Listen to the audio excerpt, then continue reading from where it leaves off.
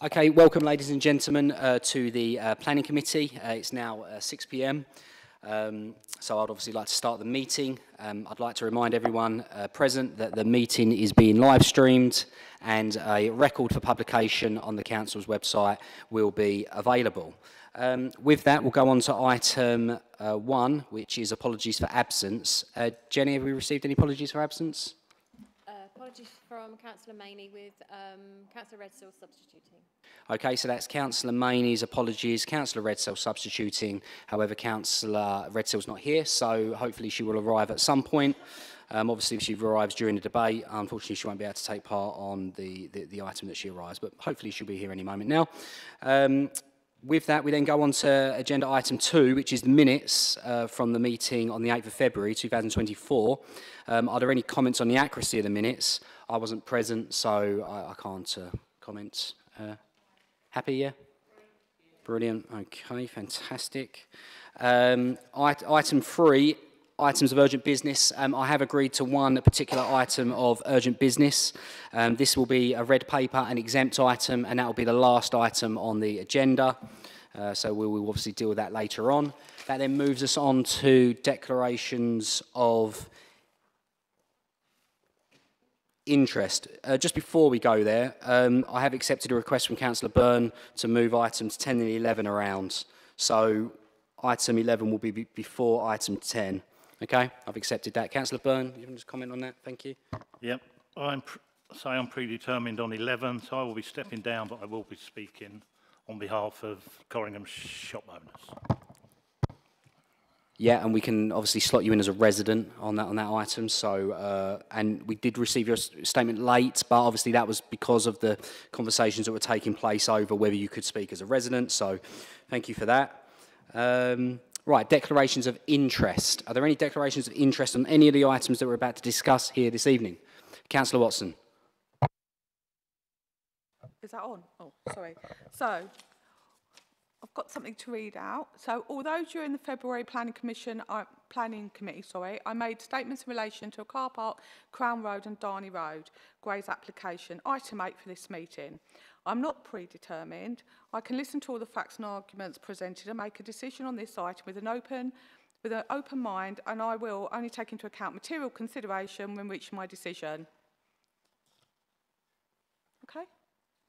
Thanks. Councillor Byrne. I have exactly the same statement. Do I have to read it or do you just take it? Oh, okay.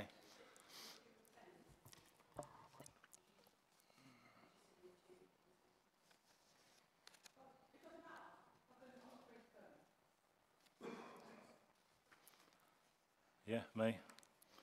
Although during the February Planning Committee meeting I made a statement in relation to car parks on Crown Road and Darnley Road Great, application 8 for this meeting. I'm not predetermined.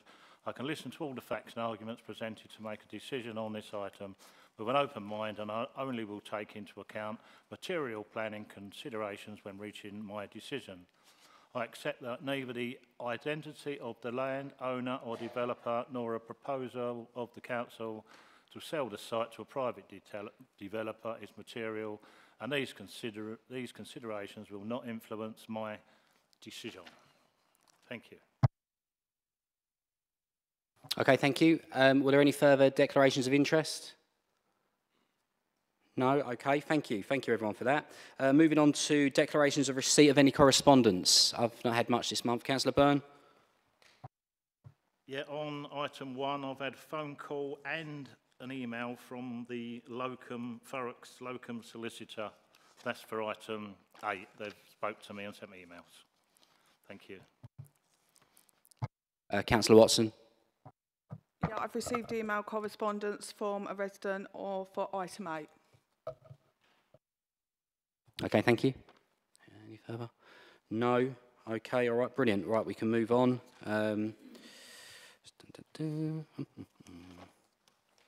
Okay, planning appeals. Does anyone, Nadia, would you like to present that report, and any questions, please follow. Thank you.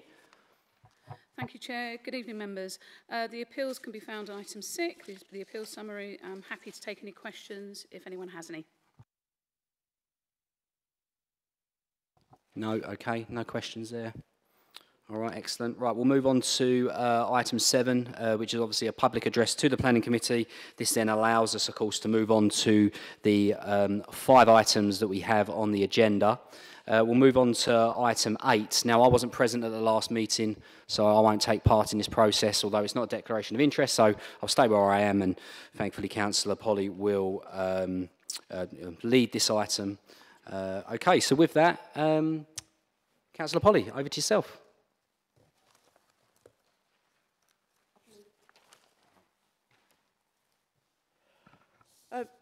We'll go to the Officer Chris Purvis. This is your report, is it? That's correct, Chair. Do you want me to run through the presentation again in summary for the benefit of members? Please, if you would. Thank you.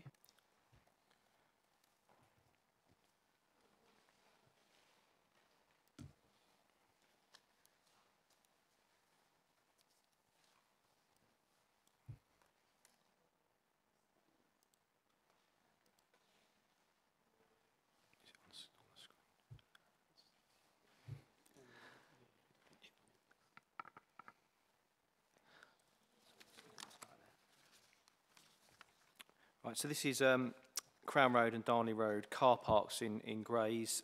We have a planning application that seeks full planning permission for the erection of a Part 5, Part 4, Part 3 storey building to occupy the existing Crown Road car park, and permission is also sought for a separate 2-storey building to occupy the northern end of Darnley Road car park.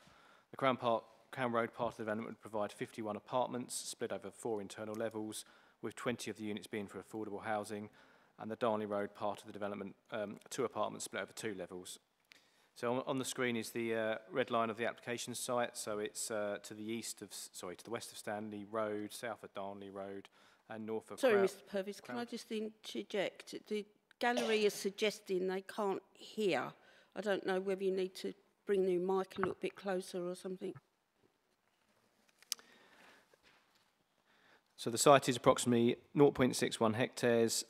It's, as I mentioned, existing car parks. They're accessed via Darnley Road, where there's a mix of public park in terms of pay and display, as well as permit holder spaces as well. The railway line is to the south. The site is in the overall Grays town centre area, with the shopping centre to the west, and then to the north and the east are residential areas, as you can see on the plan. Some aerial photo to show it as it exists at present, and some 3D images looking north and one looking towards the southeast. And there's some site photos. So again, that's looking into Crown Road, part of the site. Stanley Road, looking west into the site. You can make out the multi-storey car park on the top right picture, and the residential properties along Stanley Road. And this is from Darnley Road. The top right is looking into the Darnley Road car park, as you can see from some of those photos. And this is from Derby Road Bridge, so looking towards Darnley Road car park at the top and over towards Crown Road car park at the bottom. Site plan shows the L-shaped large building that would be proposed over Crown Road car park, and you can make out to the north of Darnley Road car park the other proposed building that would occupy that part of the site. This is zoomed in on the Crown Road part of the car park, so just in a bit more detail, there's an amenity space provided at the back which will include a play area as well. I think the landscaping plan will show that in a moment. But you can see the access to the properties and how the layout is, where they front onto Crown Road and Stanley Road on this corner. And then I've got a series of just the floor plans for each level. So this is the ground level, first floor plan, second floor, third floor, and the fourth floor. So there's some elevation plans to show what the building would look like. So that's looking to the north, sort of from Crown Road or further back from that, and then you've got Stanley Road at the bottom looking west. Some more elevations. This is looking east with the bridge shown, and also without the bridge shown, Derby Road Bridge. This plan shows some detailing in terms of the balconies that would be proposed, and some of the ornate brick types and patterns that are proposed with this proposal. And this is an image looking northwest towards the site before, and this one's an after shot. So that's how the corner would change in terms of viewing the site, as you'd see in terms of those in terms of the proposed building on the Crown Road car park. And there's one there from Derby Road Bridge. So it does project above the Derby Road Bridge in this area, the highest part being towards the western side of the site. Nope. And on to Darnley Road car park. So part of the northern part of the car park will be built on, and this is a ground and a first floor unit, so just 2 units there. And another image of before and after. So before as the car park, as you can see from the car park, and that's after with that proposed building, represent a bit of a continuation of the Darnley Road terraced houses to the east. Obviously, this is a self-contained detached building over 2 levels with apartments, and then in the background there's the development over Crown Road, you can see.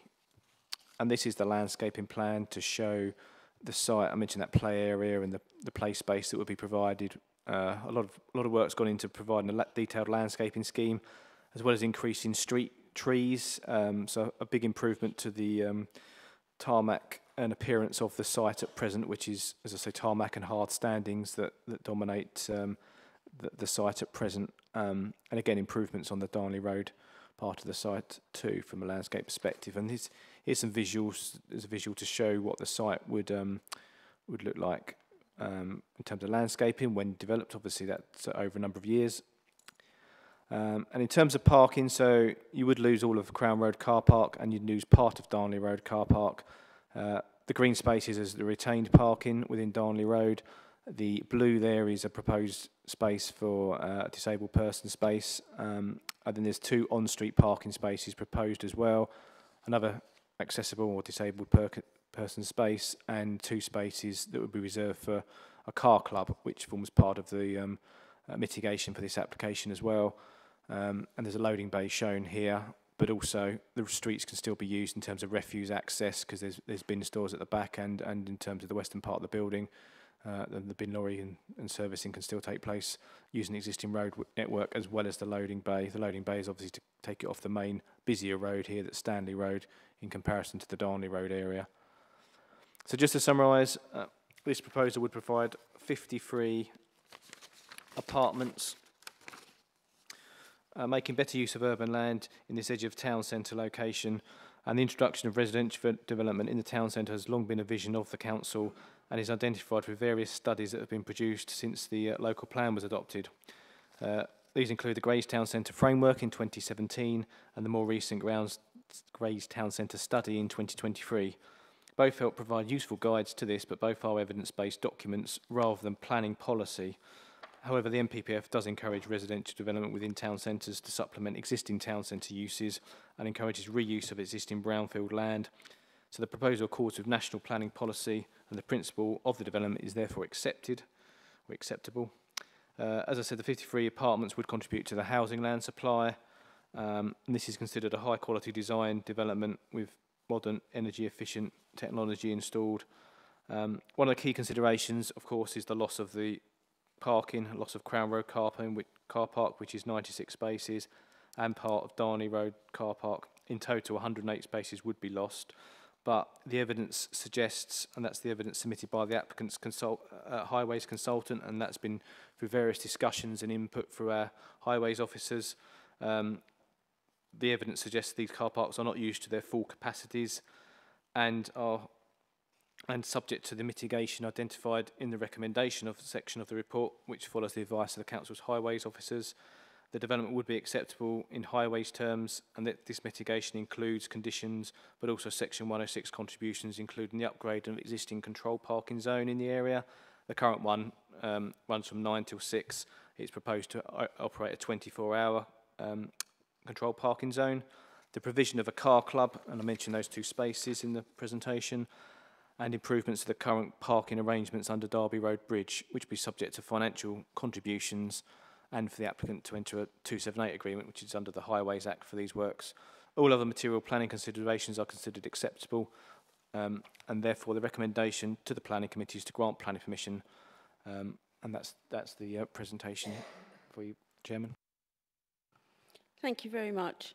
I'll now move to statements from either in support or in objection.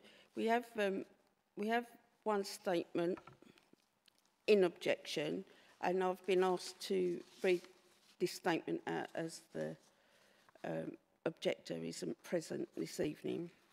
I think all members have got a copy of it, have you? Okay, so a statement of objection from Mrs. Stella Pritchard. There is insufficient parking in our residential streets now.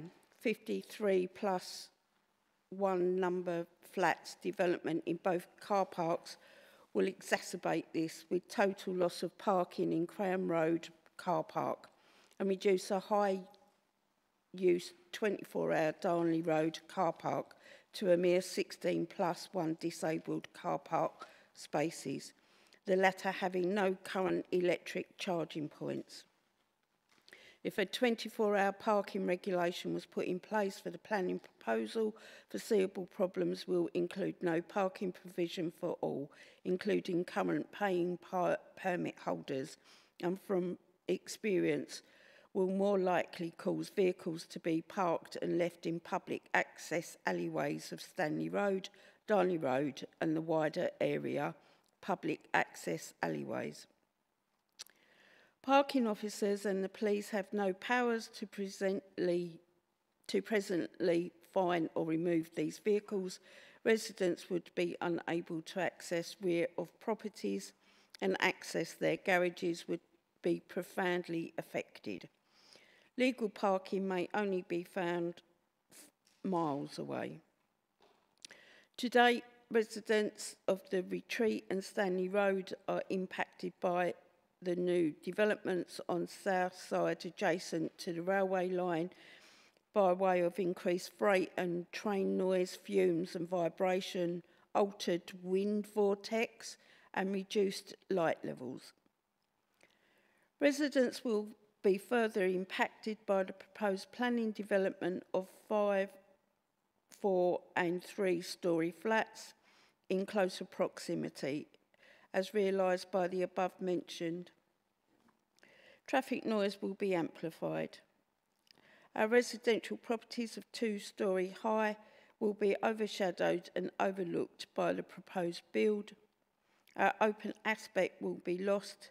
Mature trees and hedgerows will be lost, and biodiversity will take years to re-establish. Stanley Road is a heavily used two-way through road with on-street parking and a major bus route. I believe facts, statements and figures provided in favour of this scheme are outdated. One example on the design drawing presentation for the scheme at council meeting on 8th of February, showing the Crown Road frontage balcony design and copying of the proposed flats. These designs were taken from photographed properties in Clarence Road and Bridge Road, neither of which are close or within sight of the proposed development. Totally different look with regards to properties in Stanley and Darnley Roads dating 1890 and 1891 respectively. This scheme appears unfit for purpose, is unsympathetic and out of place development, which if current government legislation still states would prohibit planning consent. Impact of this scheme will have far-reaching effects for residents and the wider community. At present, Thurrock Council is receiving continued income revenue from both car parks and current permit paying holders. This scheme at this site is objected to. As I say, I'm reading comments from the resident now. I'll now open the application for questions from members. Start with Councillor Lydiard. Thanks, Chair. I just wondered, do you have any figures on the utilisation of that car park?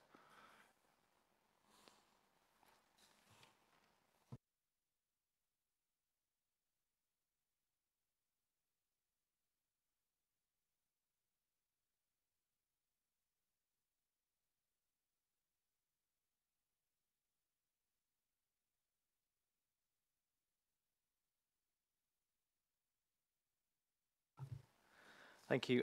In the report, paragraph 6.18 refers to on-street parking surveys that were undertaken on 2 weekdays. It was in 2021, which shows in terms of the utilisation of the car parks. Darnley Road car park did not exceed 83%, so 24 spaces at any time during the day, and surveys showed mostly used at night, probably from residents in the controlled parking zone. For Crown Road car park utilisation, this did not exceed 47%, which is about 45 vehicles during the day, and in its peak parking there were still available spaces, or 34 spaces still available. They're the surveys that were undertaken, and there were some further surveys that were referred to in the application from 2018 as well, but they're the most up-to-date ones that were referred to in the report. Thank you. I'll go Councillor Shinnock, Byrne, then Watson. Thank you. Thank you, Chair. On page 39, 6.15, regarding electric charging points to be installed in the near future, I think this is something which should be done sooner rather than later, because this is a road we're going down with electric cars and so forth. Is there any way we could get that done sooner?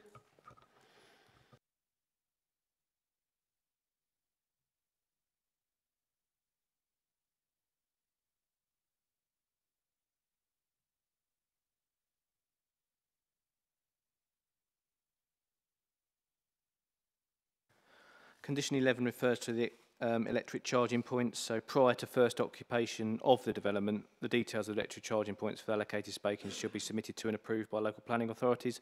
Then they should be installed, maintained and retained at all times thereafter. So prior to first occupation being the trigger for the parking spaces, so before the development is occupied by any future residents. Thank you.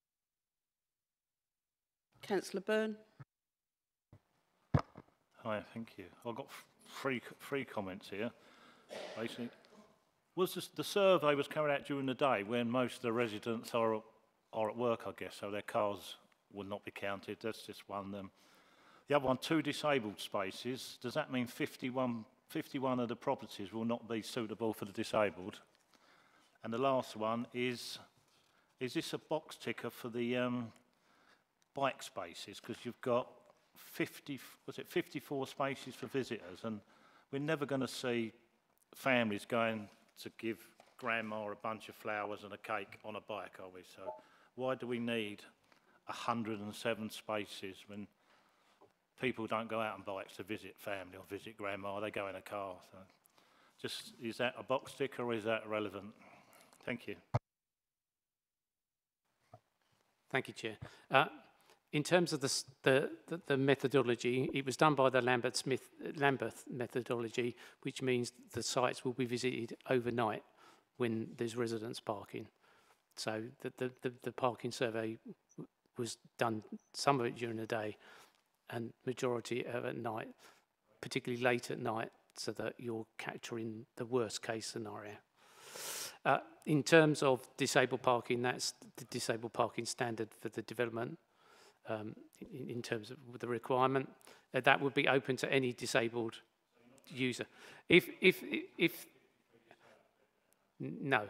So what the situation is that if there was a disabled user, particularly in somewhere like Darnley Road, they could apply to the appropriate authority to request a disabled bay if a particular. But unfortunately, all disabled bays are open to anybody. We can't specifically designate a disabled bay to a particular user. In terms of the cycle parking, as an authority, we're trying to encourage use of alternative transport modes. So if they want to provide more than the allocation of cycle parking, as long as they're providing the main allocation in terms of the residents' allocation, and if they're providing more from a visitor's type of view, that's acceptable. In fact, we'd rather have more than less. Councillor Watson. Thank you, Chair. Can we go back to the car park bit? Now, it's quite obvious that some of the residents are parking in that car park spaces, for the reason being they are saying that there is not enough car park spacing on the actual road for them to actually park outside their houses. So if this is what they're saying, and we need to consider this, what are we going to do to mitigate that loss of car park spaces for them? So currently, the Darnley Road car park is a combined car park and residence parking, so they can actually, with their residence parking permit, park on the road and in the car park. So there will be those spaces remaining in the car park, which will be of the similar designation. They will be residence parking and car parking spaces. Plus, we've additionally asked that the spaces under the bridge are improved, because there's 24 spaces under there, which obviously currently, because of the way it looks and it's not lit very well, it's not that secure, residents don't park under there. But we've asked that that's significantly improved, lit better, secured better, so that gives those, if you like, additional spaces on top of the 15 spaces that are allocated as part of the development. That, from looking at the study, that seems to be more than there's particularly needed, particularly overnight, in terms of the overnight parking. So under the bridge, we are going to secure it properly, because I don't think I'll be wanting to park my car on the bridge. Well, I'm just slightly concerned. We were talking about CCTV and appropriate lighting, so that it's appropriately monitored. Right, okay.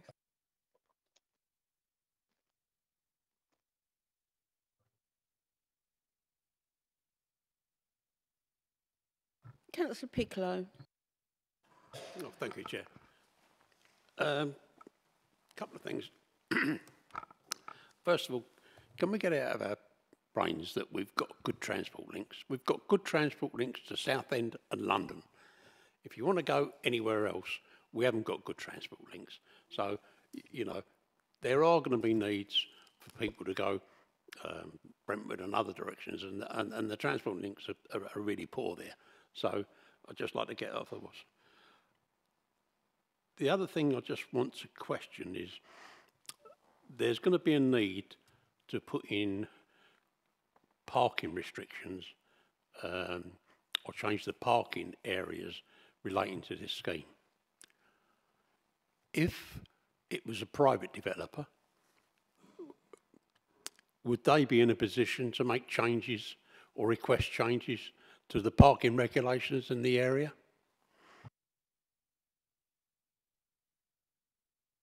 If it was a private development, we would still potentially set the same mitigation measures, whether it was private or a public. So if a private developer came in, we would be asking the same mitigation, that the CPZ be turned from a 9 till 6 Monday to Saturday, or whatever it is at the moment, to a full 24 hours. So that means the only people that could park in that area would be residents or residents visitors. So overnight, the only people that could park in the area would be a resident or a residence visitor. Can I just say, that wasn't my question. My question was, could a private developer get that legislation or get that ruling changed to enforce those parking restrictions? The answer to that is no, because the local authority make the traffic orders, but we could obviously put a condition that the parking restrictions are changed. You've answered my question. That's all I wanted to know.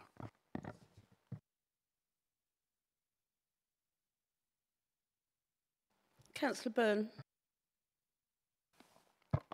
At the last meeting, there was 2 residents that complained, 2 houses that said it was on the car park and they was going to lose their space. Is that still on this, or has that been dropped?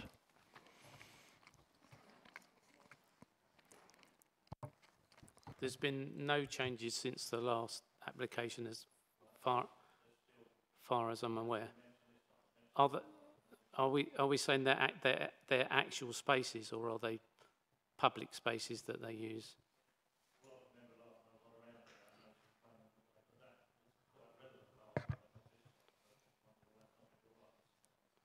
I can't say that I recall that question, but.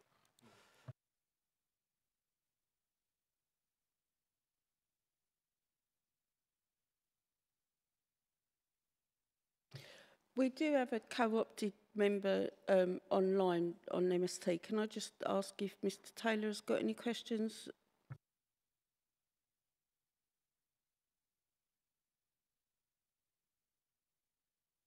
Stephen, you're on mute.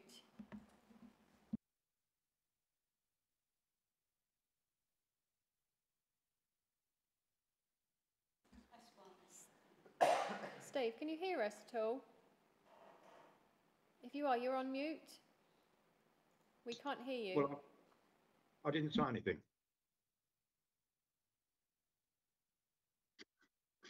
Sorry.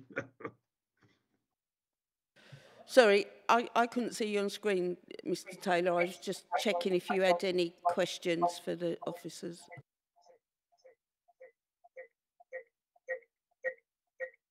I can hear you. I can hear you loud and clear.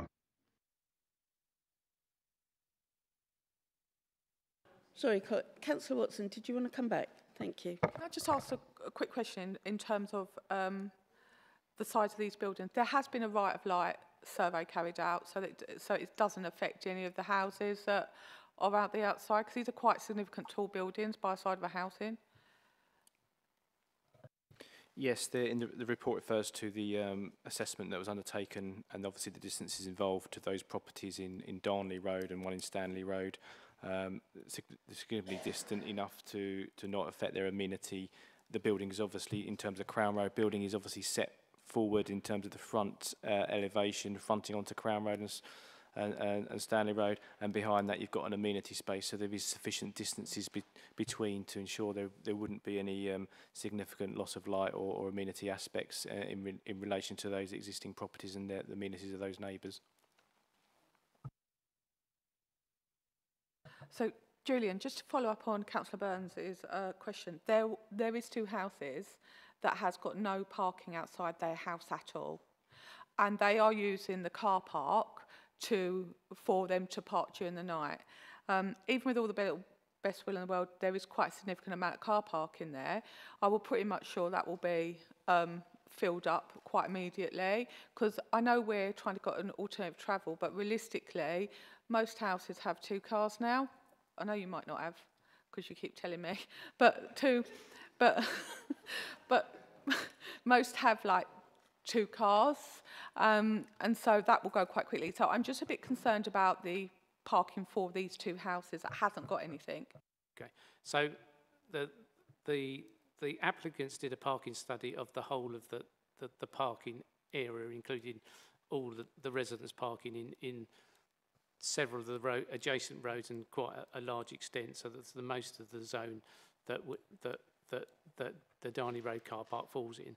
And there's an underutilisation overall in the whole of the car parking. So potentially that there will be parking somewhere within the zone, ideally, obviously, as close as possible. But overall, the whole capacity of the road and the car parks that are left, and that's not counting the 24 that we've asked. So the original application didn't include the count didn't include the car park underneath the bridge. So that's why we've asked that obviously that be included now, and that be better wise, security wise. But overall, the capacity within the whole of the zone, and that's one of the reasons for suggesting the mitigation of 24 hour, so that then prevents overnight those parking spaces being used by the ordinary member of the public. So if somebody, for instance, was going to the theatre or something, then they'd have to park in one of the other car parks, because they wouldn't be able to park on the road, because that would be a 24 hour. So that would be reserved for residents. So I want to ask a completely different question, Chair. Is that all right? I want to know about the planning conditions around the affordability of this, because more in the tenure side of stuff. So we've got private sale, 33, and we've got affordable, five of those affordable will go to shared ownership.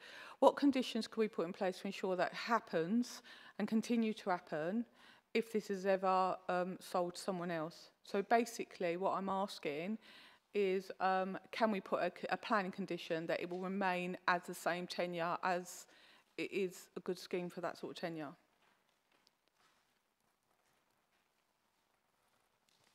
The planning application actually looks at section 106 in terms of the affordable housing, and that affordable housing will meet the housing team's requirements in terms of affordable housing, the current standards and policy in terms of tenure and what is required. I haven't got all the details within this report, but the affordable housing would be secured through a section 106 instead of a planning condition, which is how we always deal with affordable housing. And therefore, it goes into the 106 and it becomes part of the planning permission, and that's what will therefore be what's in place going forward, unless someone comes in to change it in the future. But we're not suggesting that is the case, but if they would, there is another application process for that to follow. So in other words, the affordable housing will follow the current requirements of the council's housing team. And sorry, Chair, is that right? That's a question. So am I then right to say that if anybody at any time wants to change a tenure for any reason, i.e. there's an added bill cost, that will not be affecting any of the tenure at all, like we've seen in some others that's happened here, to offset additional construction costs? Maybe housing might be able to tell me if you can't, Chris. Possibly. I think what you're getting at is if a private developer came in perhaps and decided to change the level of affordable housing, if that was to happen, there'd be a separate planning application to do that, and the section 106 would need to be modified from what we're seeking to agree now, which is, as I say, meeting the current housing requirements in terms of tenure and affordable housing requirements.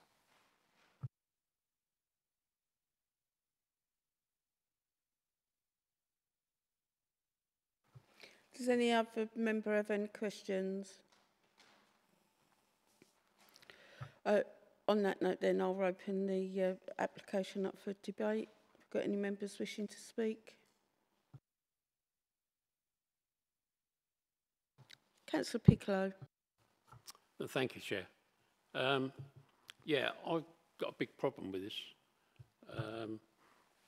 Not massively on the design, but more on a matter of principle, in so much as this was a private developer coming forward with this scheme.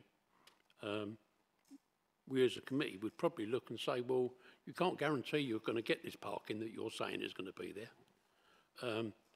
And I think that is giving us as the developer an unfair advantage.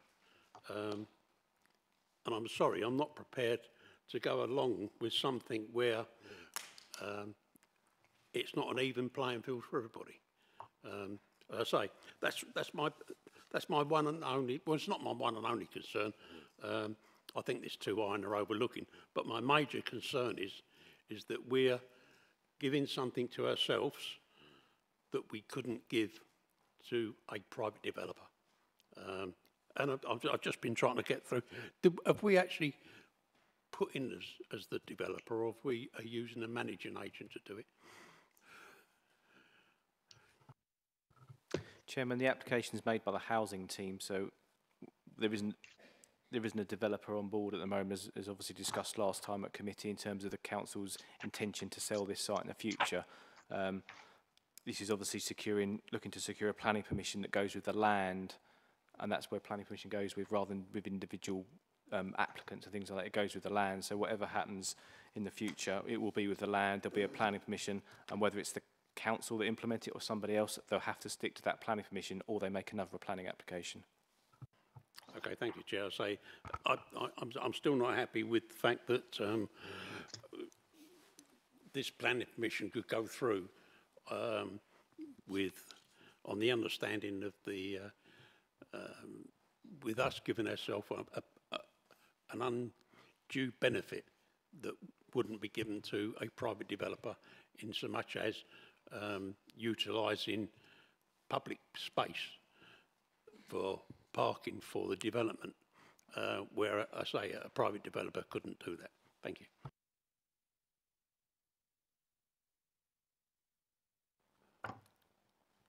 Would you like to come back?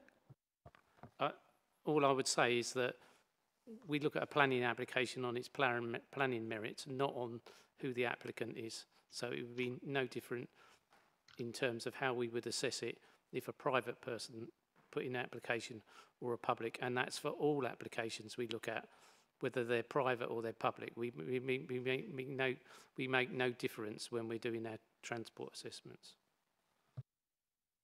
You want Yeah, to if I could just come back on that, yeah. Piccolo? So you're saying that if a private developer had put this application in and said, oh, by the way, it relies on me getting on-street parking in places that in actual fact doesn't exist, and putting in parking restrictions that at present don't exist, that would be okay. You'd say that when it came to a planning statement, you'd say, or the committee, you'd say that's quite acceptable. It could possibly happen. Because I say at the moment, I can't see how, I believe we're giving ourselves an unfair advantage, and I don't think that's what the committee is here to do. We should be looking at everything on a level playing field. And that's my personal opinion. Whether anybody else agree on it, I don't know.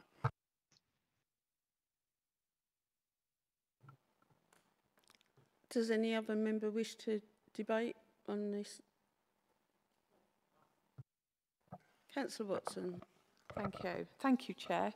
I'm a bit along the same line as Councillor Piccolo. However, the bit that also I'm quite worried about is the parking aspect of it, because it is still being used, and even if we're going to dislodge those cars somewhere else, and they're going to end up being parking all the way around that area. So we're going to then go into a CPZ that, you know, may or not be happy, the residents might not, for paying the permit if it's already there. And then we're talking about securing them underneath a bridge, which personally I wouldn't park, but they might do. In terms of the two houses that haven't got car parks as well, can we give them dedicated car parking spaces within the development so that it is actually theirs? Because they are the ones that's going to be actually left out. And what I'm talking about is like park number 1 and 2 is for those individuals only. Because I am worried about the displacement of the cars already. If there's already a lot going there, we're going to additionally add in there potentially another 50 odd cars.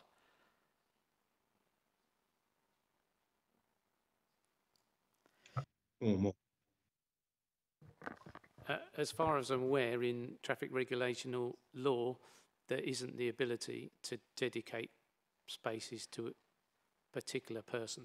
That's why I said in terms of the same thing as a disabled parking bay. You can't dedicate it to a particular disabled user. You can only have it as open use. So it would be an open residential use. So why not? Because if it was a private development, they do actually do dedicated car parking spaces. So why can't we give dedicated car park spaces to 2 of our residents that those buildings have been there since 1890? If it's housing land, then that would be up to the housing team where they allocate it. But if it's public open space or public land, then the answer is the traffic regulations don't allow us to do that. So that's why a private developer can obviously allocate spaces because they're private spaces, that there is no regulation on them other than their own allocation of spaces. But in a public space, you can't allocate spaces. You can allocate it to a use, but you can't allocate it to a person.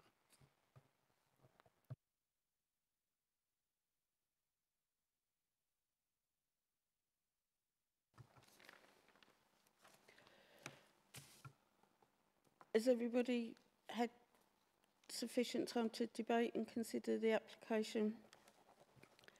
I think there's some concerns being raised there, but one thing that I do think that Thurrock do quite well is pre-planning application conversations with developers, and if there had have been, if this had come from outside of the authority, those issues around the parking provision that Councillor Piccolo seems to be concerned about would have been discussed in the pre-application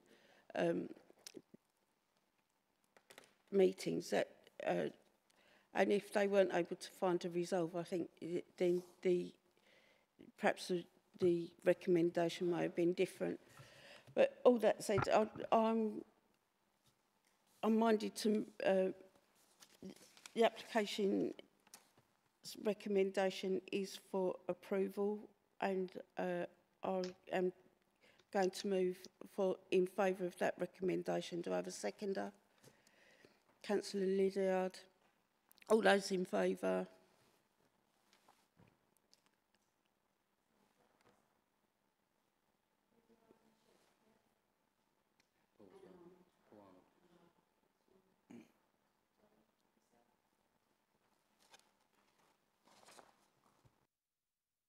Those against?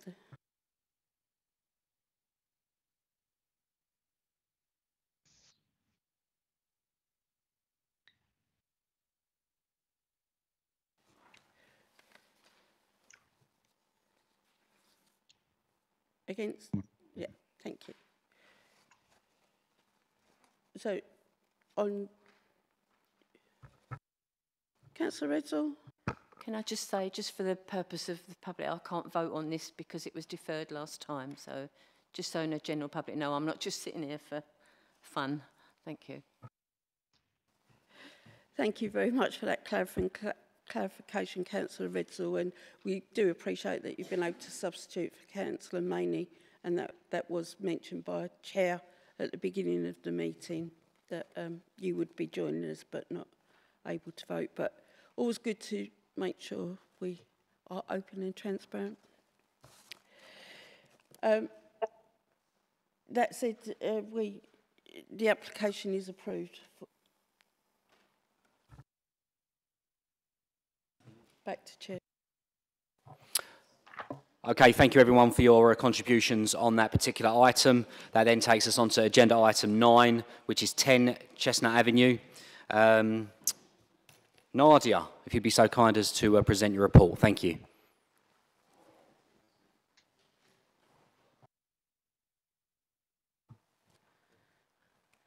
Thank you, Chair. Good evening, members. I'm just sharing my screen and hopefully... Good evening, members of the public. Hopefully, can you hear me okay? Excellent. No, thank you. Thanks for letting me know. So I'm sharing the screen now so that can all be seen. Thanks. So 10 Chestnut Avenue, this application has been called in by councillors to consider the design and character impact upon the street scene. A couple of items of housekeeping. Since the agenda was published, we've received one more letter of objection from a local resident, and it's been requested by Highways that we include an informative in the recommendation regarding seeking Highways consent for the new access. That was missed off previously, but it's an informative rather than a planning condition. So just to make the committee aware of that. So 10 Chestnut Avenue. Members may or may not be aware, but this application is the third application in an attempt by the applicant to secure permission for a new dwelling at the site. The previous two applications were refused under delegated powers, but similar concerns were raised with the previous applications and by the same councillors who called in the application. So this proposal seeks permission for a 3-bed, 2-storey dwelling to be attached to 10 Chestnut Avenue. This is an aerial of the site, for those who might not be familiar. Floor plan of the existing property. So there was formerly a garage to the side of the site here. That's now been demolished. The area hatched in blue to the rear of the existing dwelling denotes the area of extensions and alterations that have been permitted or consented at the property, some of which are underway now. So that's the existing ground floor and the existing first floor of the property.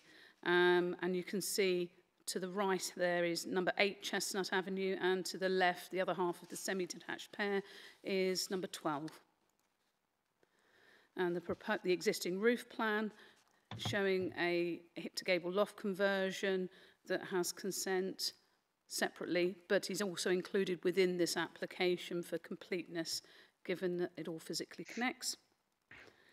The existing elevations of the immediate street scene in front of you there, front and rear of the property, and some side elevations showing what the alterations to the existing dwelling might look like in terms of their mass and scale if fully built out. Moving on to the proposal seeks, as I said earlier, an attached 3-bed, 2-storey dwelling with some small alterations to the previously approved schemes for the extensions to the existing property at number 10, and a porch to the front and some outbuildings that I'll come on to later. And this is the proposed first floor, showing the layout of the bedrooms. As you can see, it's a very similar depth to neighbouring properties generally, and the proposed roof plan of the attached dwelling. This is an elevation of the proposal showing the front and rear of the proposed property. As you can see, it closely mirrors the other half of the semi-detached pair. And if I might at this point, because I know this is likely to come up in terms of the discussion and debate by members, I included the elevations and floor plan of the most recent refusal, which was refused in October, which I'll come on to, which to show the comparison between the two dwellings. The refusal of that previous application has been lodged for appeal. Now, if I just scoot down to that. So this is an elevation of the previous refusal showing the street scene. So previously, a detached 3-bedroom property was proposed with a very similar roof plan and overall footprint.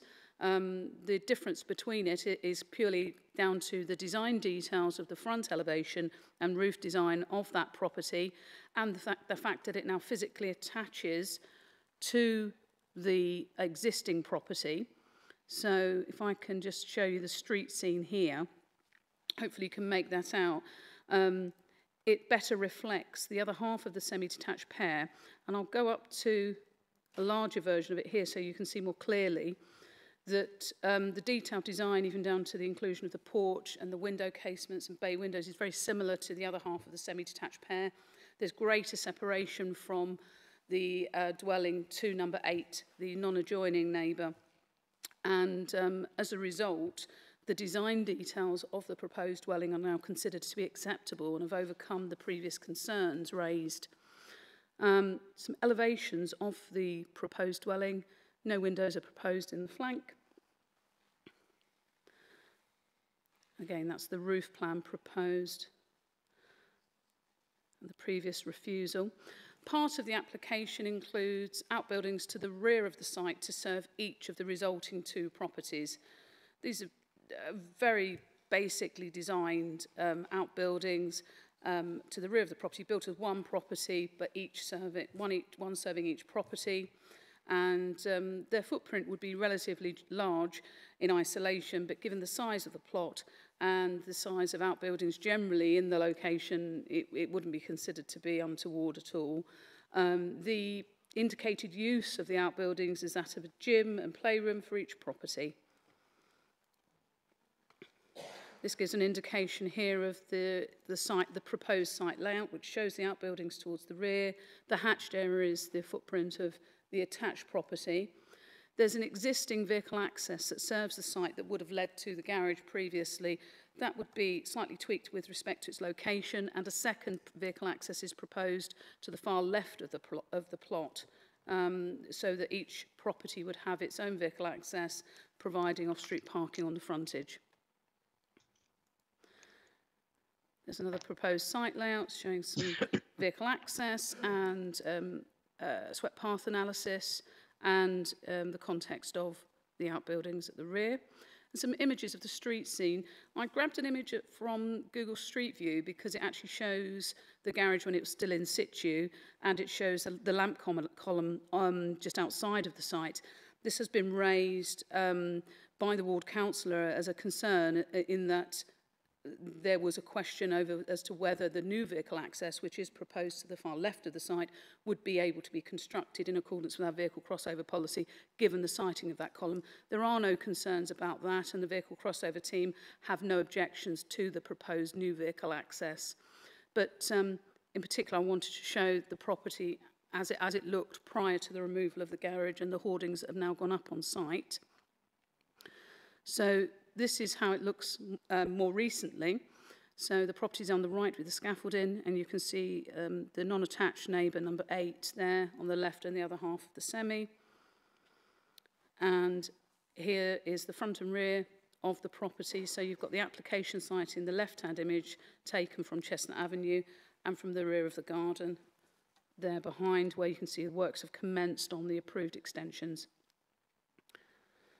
And further images of the rear. And you can see number 8 is built relatively close to the party boundary between both properties. The first floor window you can see in the flank, there is a bathroom window, I believe, and you can see the works being undertaken at the back of number 10. Some more images of the neighbouring site. And looking down the garden, you can see the location of where the outbuilding would be proposed in each plot. And these photos, while they're not obviously seamless, they show the extent of the width of the rear of the site. And you can see where some initial groundworks were commenced, including a trench dug for utilities. The applicant has confirmed that those works have ceased until the determination of this application, which is recommended favourably tonight. So, in summary, the revised proposals are considered to overcome the previous concerns raised regarding the appearance of the dwelling, the potential overdevelopment of the site, and the impact upon the character and appearance of the area. The development is acceptable with regards to its scale and layout and impact upon local and neighbour amenity and highway safety. I'm appreciative that Labour concerns and objections are noted, and I know that there are particular concerns regarding any potential larger HMO use of the site. Direct discussions have been held with the applicant about this, and they have absolutely denied that the scheme would be a larger HMO. And whilst we have been considering an application for a single C3 dwelling, which has been submitted, as before members tonight, we have considered it appropriate to include within the recommendation for approval conditions restricting and limiting the use of the dwellings under condition 3. So both the existing dwelling at number 10 and the new property shall only be used for Class C3 purposes as single dwelling houses and not as a larger HMO. And we've also included a condition under condition 11 restricting the permitted development rights for any further extensions or outbuildings to the property to control the development as far as we're physically able to give residents as much comfort as we can in regard to the C3 use of the site. I'm aware that those concerns regarding character impact remain, but given the changes made to the proposal, with particular regard to its appearance and the fact that it would so closely mirror that of the other half of the semi-detached pair, and it's moved further away from number 8, the non-adjoining neighbour, it's considered that a recommendation to refuse for the reasons previously wouldn't be upheld at appeal. So for members tonight, it is recommended for approval. I'm happy to take any questions. Okay, thank you. We're just going to try something slightly different this evening as per recent recommendations from the PAS review. We're going to invite speaker statements down straight away, and then once they're done, we go straight into questions and debate, okay? So with that, I'd like to invite a statement of objection that's been received from Councillor Hooper, who's ward member, and that statement can be found on pages 4 to 5 of the speaker booklet. If you'd like to come down, Councillor, and you have roughly 3 minutes in which to present your case. Thank you.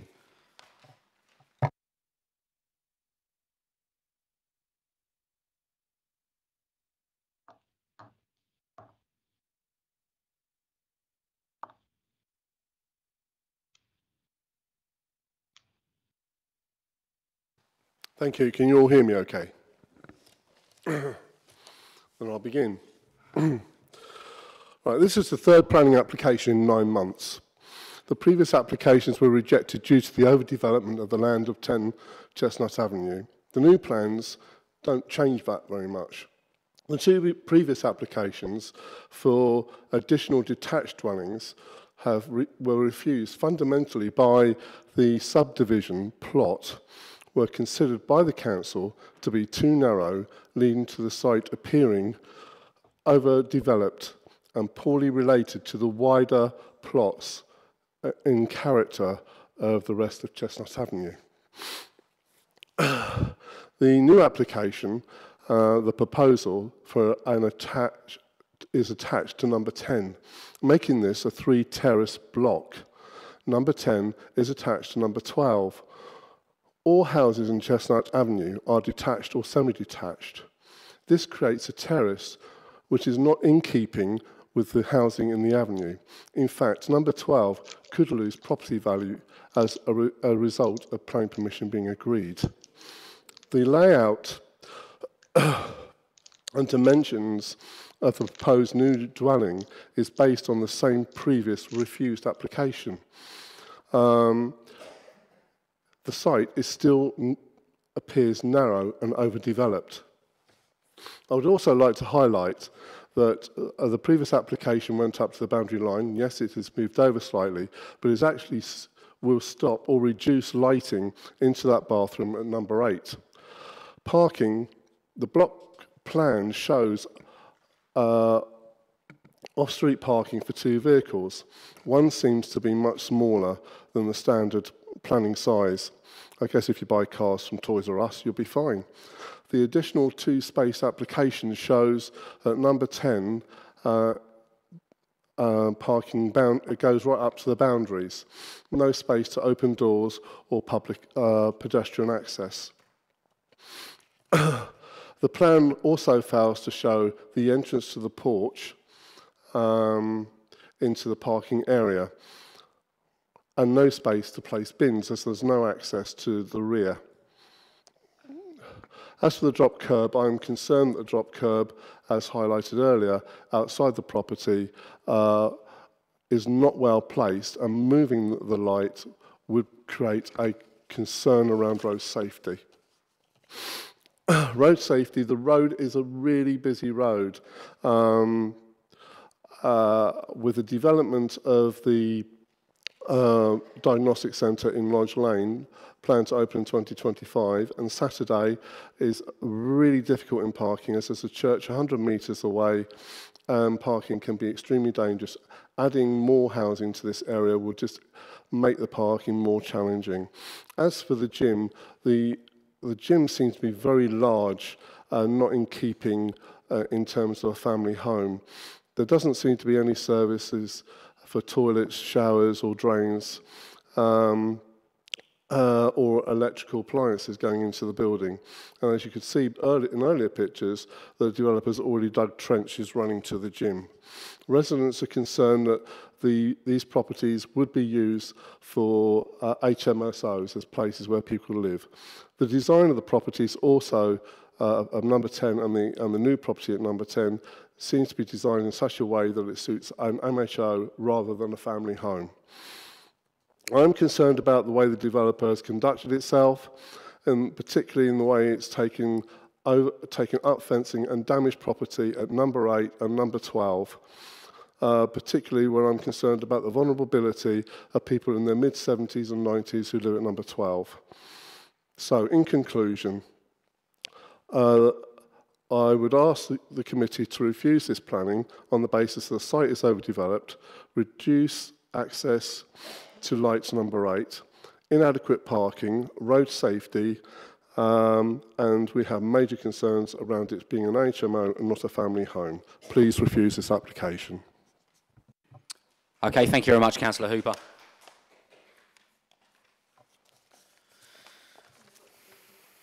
Yeah, that's the one.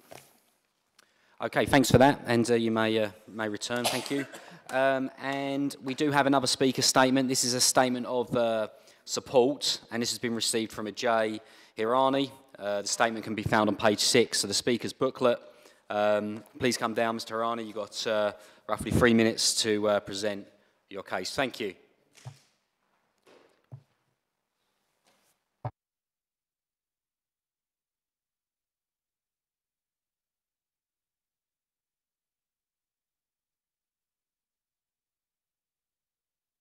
Apologies.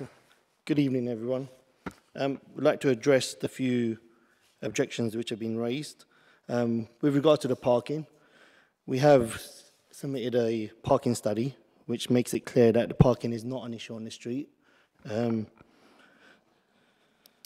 This has been supported by the highways officer as well, highways team. Regarding the property itself, the street is very vast. The streetscape is very different along this road. As you may be aware, 164 Long Lane, number 70 Chestnut Avenue, and 136 Long Lane have also been recently submitted applications for a very different design compared to ours. We're matching the neighbouring, keeping the streets look, and there's no overlooking issues other than the same as which the existing situation is. I'd like to make it clear that number 12 is 2 dwellings. So our property is now considered a end of terrace. So it's the same situation what we're doing. We're extending our terrace. So number 12 has got 12 and number 12A established to it. You can see that on Royal Mail documentation on that side of it. Also the enforcement, with regards to the enforcement, we have been told by the planning department to show the outbuilding on the design, even though it falls under permitted development. It's all under PD rights. We have been advised by the planning officer to show it in the design so it alleviates any further extensions to be added to the development, which we're happy, my clients are happy to propose on the site. Sorry. With regards to antisocial behaviour, this has been demonstrated on the street by the member of publics, by the vandalism to the hoardings and our site so far. We want to alleviate this by giving a secure by design, which is also being supported by the local authority in reflections to this. In regards to, sorry,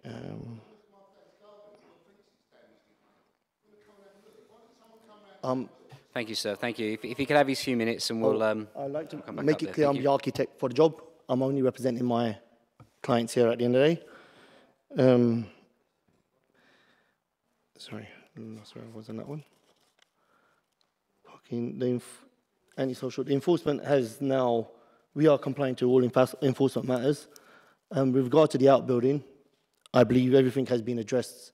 Yes, there will be waste going out of the building, so there has been a trench dug out, but again, we are falling within permitted development rights, and everything has been explained on that side of it. So having everything addressed on that side of it. So if there is any other questions, we have to deal with it, but the conditions which have been put forward for the HMO has made it clear that there is no HMO on the site. I don't know where this has come from. People in the area have just established this in the area. There's no HMO being proposed or determined on our site. And we're happy with the conditions that have been put on to stop this further stuff from happening as well. Thank you very much for your time on this one. Okay, thank you very much for your statement there. You can go back, thank you.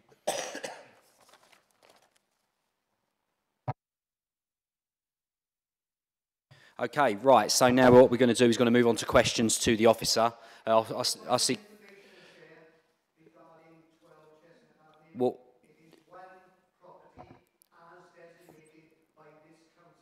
thank you. Yep, Yep, thank you. Okay, yep. Yeah, thank you, sir. We've got what you're saying. I understand what you're saying. Up, down. Yeah, from their opinion, your opinion. I've got it. Thank you very much. Okay, we'll go over to questions now. Councillor Watson, then Councillor Arnold, then Councillor Byrne. Thank you, Chair. Can you just pull up some of those drawings for me, because our screens aren't working here. So am I right that there is one doorway to both, just the one doorway, then inside it splits into two properties? If I may, Chair, I'll just get to that relevant drawing on the ground floor plan as proposed. Give me a second. There. So can you... Sorry. I'm not known to have a quiet voice, so apologies. So I've just pulled up the proposed ground floor drawing there. So you can see, Chair, the proposed front porch. It would have two doorways within the porch. The first being there at the sort of fronting the driveway to the existing property, and the second entrance to the side for the new property. And in the elevations, you can see... Oh dear, give me a sec. I'll go the right way in a moment. There. So you can see the doorway there in the top image to the side of the porch going into the proposed new property, and there in the top image the doorway going into the existing. There. Can you see? I don't know if I zoom in further, I don't know what it's going to actually do to the image. So at the top you've got a front, so you've got a porch with one entrance there, you know where my mouse is, hopefully that, yep, there, and then one in the flank, yeah.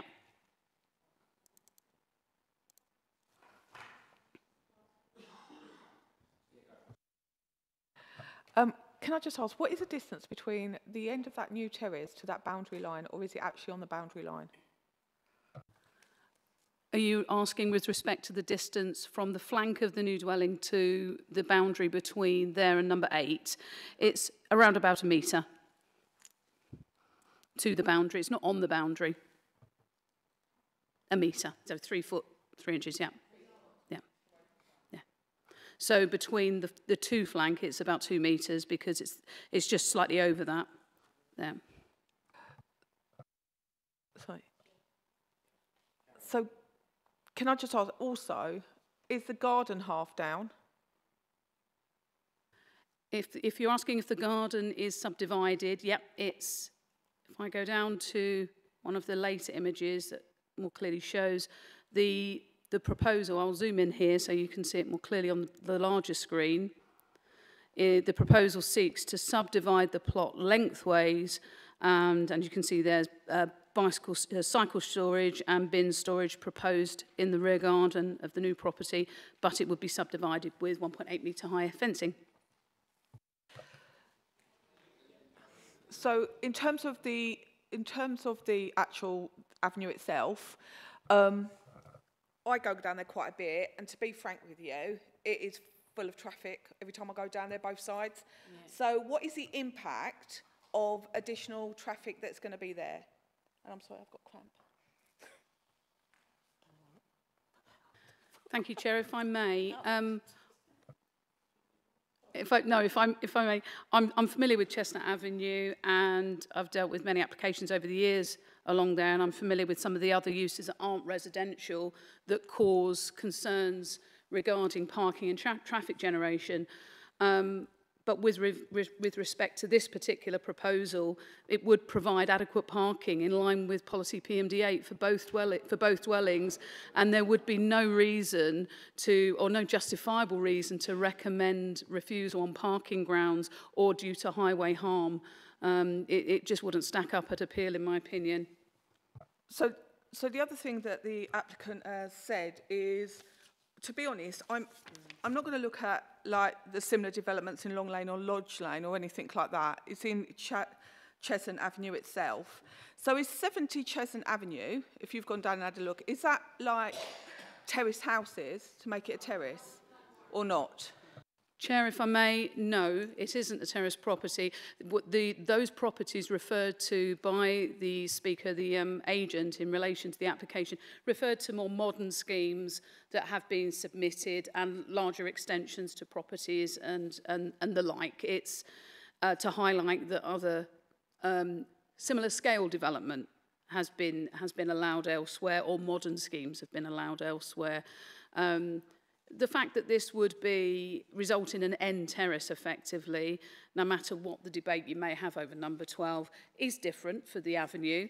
However, the fact that it so mirrors the other half of the semi, it makes it really difficult from a planning perspective to raise any substantial objection to that.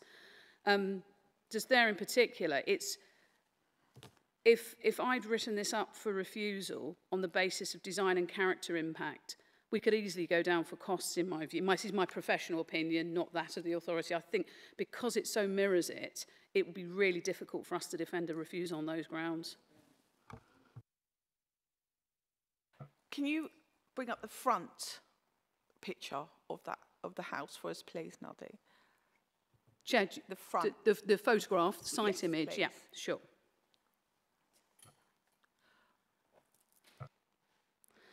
So that's the image from Street View, which probably shows it more clearly without the hoarding. So has it got a drop curb already? Yep. Or will it need an additional drop curb next to it for the two houses? Yes, on both counts. There's an existing vehicle access on the right-hand side there that serves the property and the driveway. And to the far left of the plot, there will be a new vehicle access, a second one created, that will be clear of the lamp column and would be acceptable in vehicle crossover policy terms. So yes, there will be two. So Okay. that's going to take out another chunk of pavement, or for anybody to park along there then, isn't it? It would do, but it would also provide off-street parking for both properties, so that's a balance that has to be struck. Okay, thank you. Right, yeah, no, all right. So I've got a couple of names there. I'll move on from yourself, Councillor Watson. First is Councillor Arnold, then Councillor Byrne, and then on to Councillor Redsell and Polly. So Councillor Arnold next, thank you. Thank you, Chair. Thank you, Nadia. Councillor Watson actually raised a point that instantly came to my mind, and that is obviously regarding the front door. I'm aware of another planning application in the borough couple of years ago, which maybe threw up the same concerns. And actually, you hit the nail on the head. I mean, it has been designed in a way that it actually mirrors it perfectly. And to all intents and purposes, with that design of front porch, it actually looks like one house. Now, that is a major concern for me from a design point of view. That leads on to, obviously there's been much discussion about this being turned into a multiple dwelling. Are there any stipulations or are there any controls with regards an application such as this where it can be said that all internal walls must remain intact? It cannot be knocked into one. I'm going to go out on a limb here. I think I'm saying this is most people's fears. It's the instant conclusion people would think. So I would really like to see action taken where that property, both properties, cannot be linked internally. Chair, if I may, from a planning perspective, we may well find it very difficult to impose a condition restricting internal wall separation or gaps, say, being created, and that condition meeting the 6 tests of planning. But we have imposed conditions restricting permitted development, full stop, for both properties. So that would include things like the insertion of doorways, other doorways or openings externally, but we are limited in terms of what we can control internally. But the condition regarding the restriction for both properties being used for C3 single dwelling houses means that they can only be used for that purpose. And that means they should be occupied as in on family for no more than 6 persons living in each property, say. That would not, I should point out, prevent them being used as smaller HMOs, as it would enable any C3 dwelling to be used as such, but it would prevent larger HMO use being used for either property.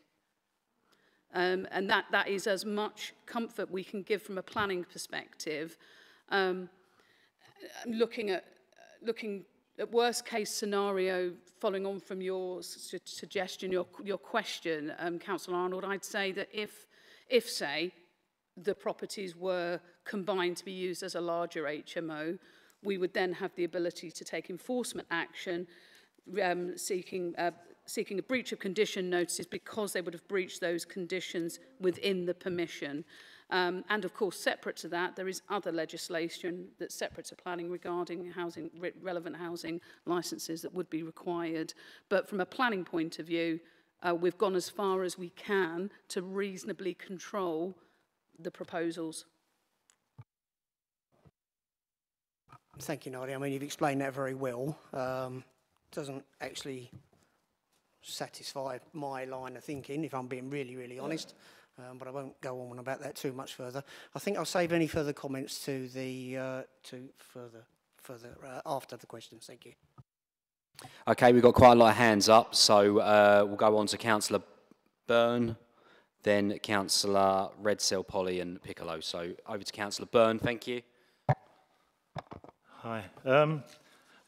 Bills like this give me more casework than bins. It's always during the build. Do we take into account where the builders' vans are parked, the diggers, the concrete lorries, the on-road disruption during the rush hour? Do we, all these concrete lorries in and out and stopping people going in and out? There's always complaints, and we don't handle that very well at all. We got them down Branksome Avenue, which is, I get complaints every single day.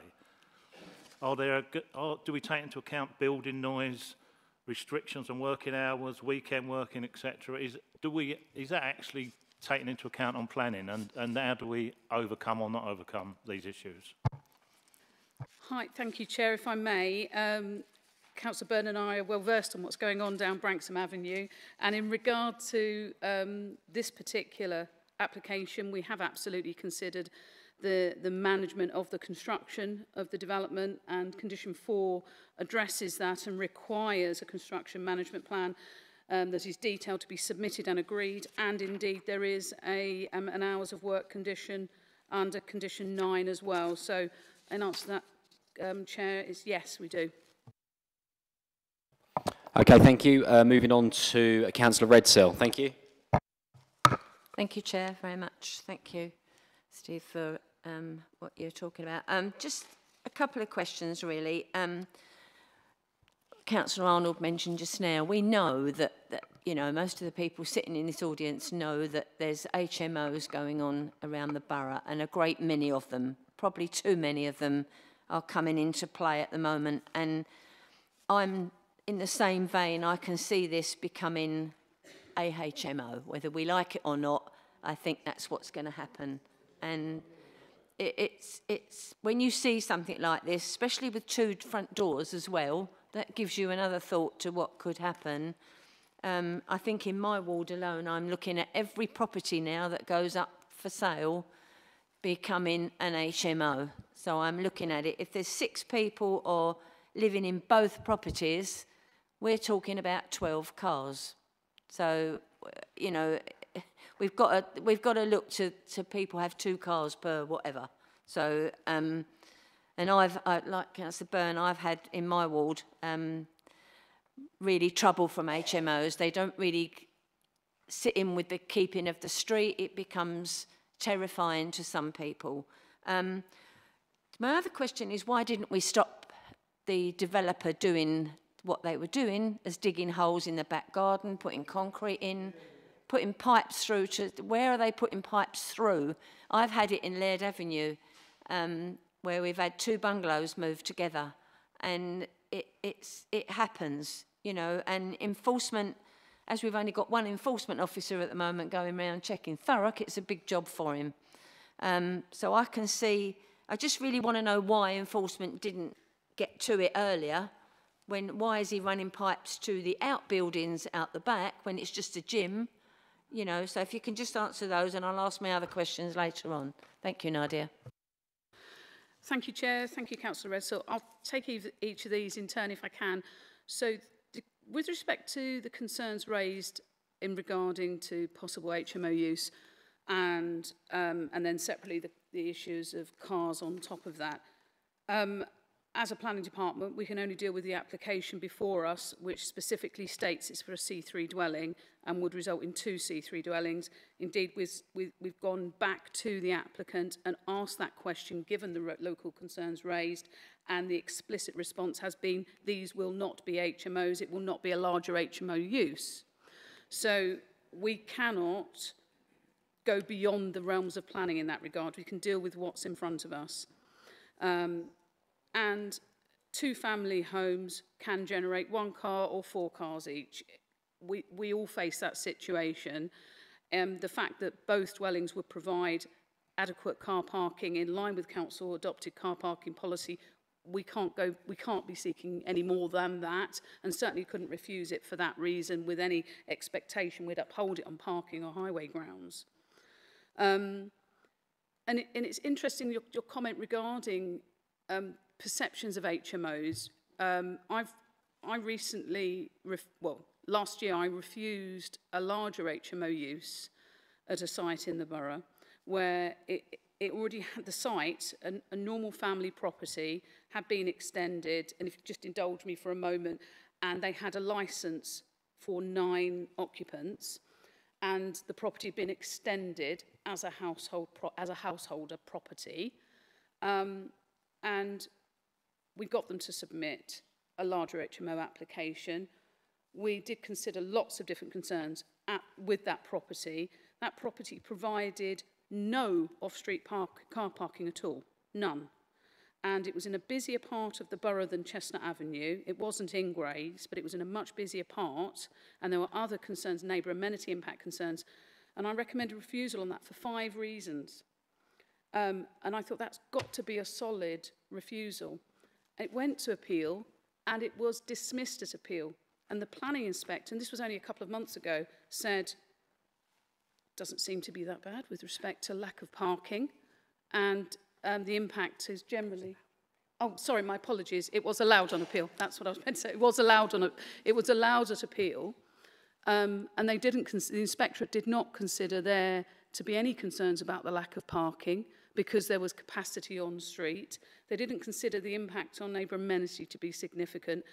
And one of the reasons was on character impact and the fact that the change from a C3 dwelling to a larger HMO impacted the character of the street scene for reasons that you're implying, and the council was not supported in that by the planning inspectorate. So I'm also mindful of that. Not that that's relevant to this particular application, but generally that larger HMO concern we've not had supported at appeal very recently.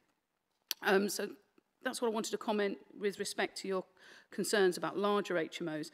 You also mentioned the enforcement, the matter of enforcement and what they've done on site in terms of digging. I think with respect to this specific site and the breach that was raised regarding the digging of foundations for an outbuilding, the agent is correct in that digging to create an outbuilding under Class E of the GPDO could be carried out to a single dwelling house if it's going to be an ancillary use. However, the proposal before us was a full application to subdivide to create a separate dwelling. So my view is that there is no PD status for an outbuilding under Class E in relation to the subdivision of the plot and what we're looking at, given the fact it forms part of the application, which is why we insisted that it was included within the application, both outbuildings, because permission is required for that. It's not a PD matter.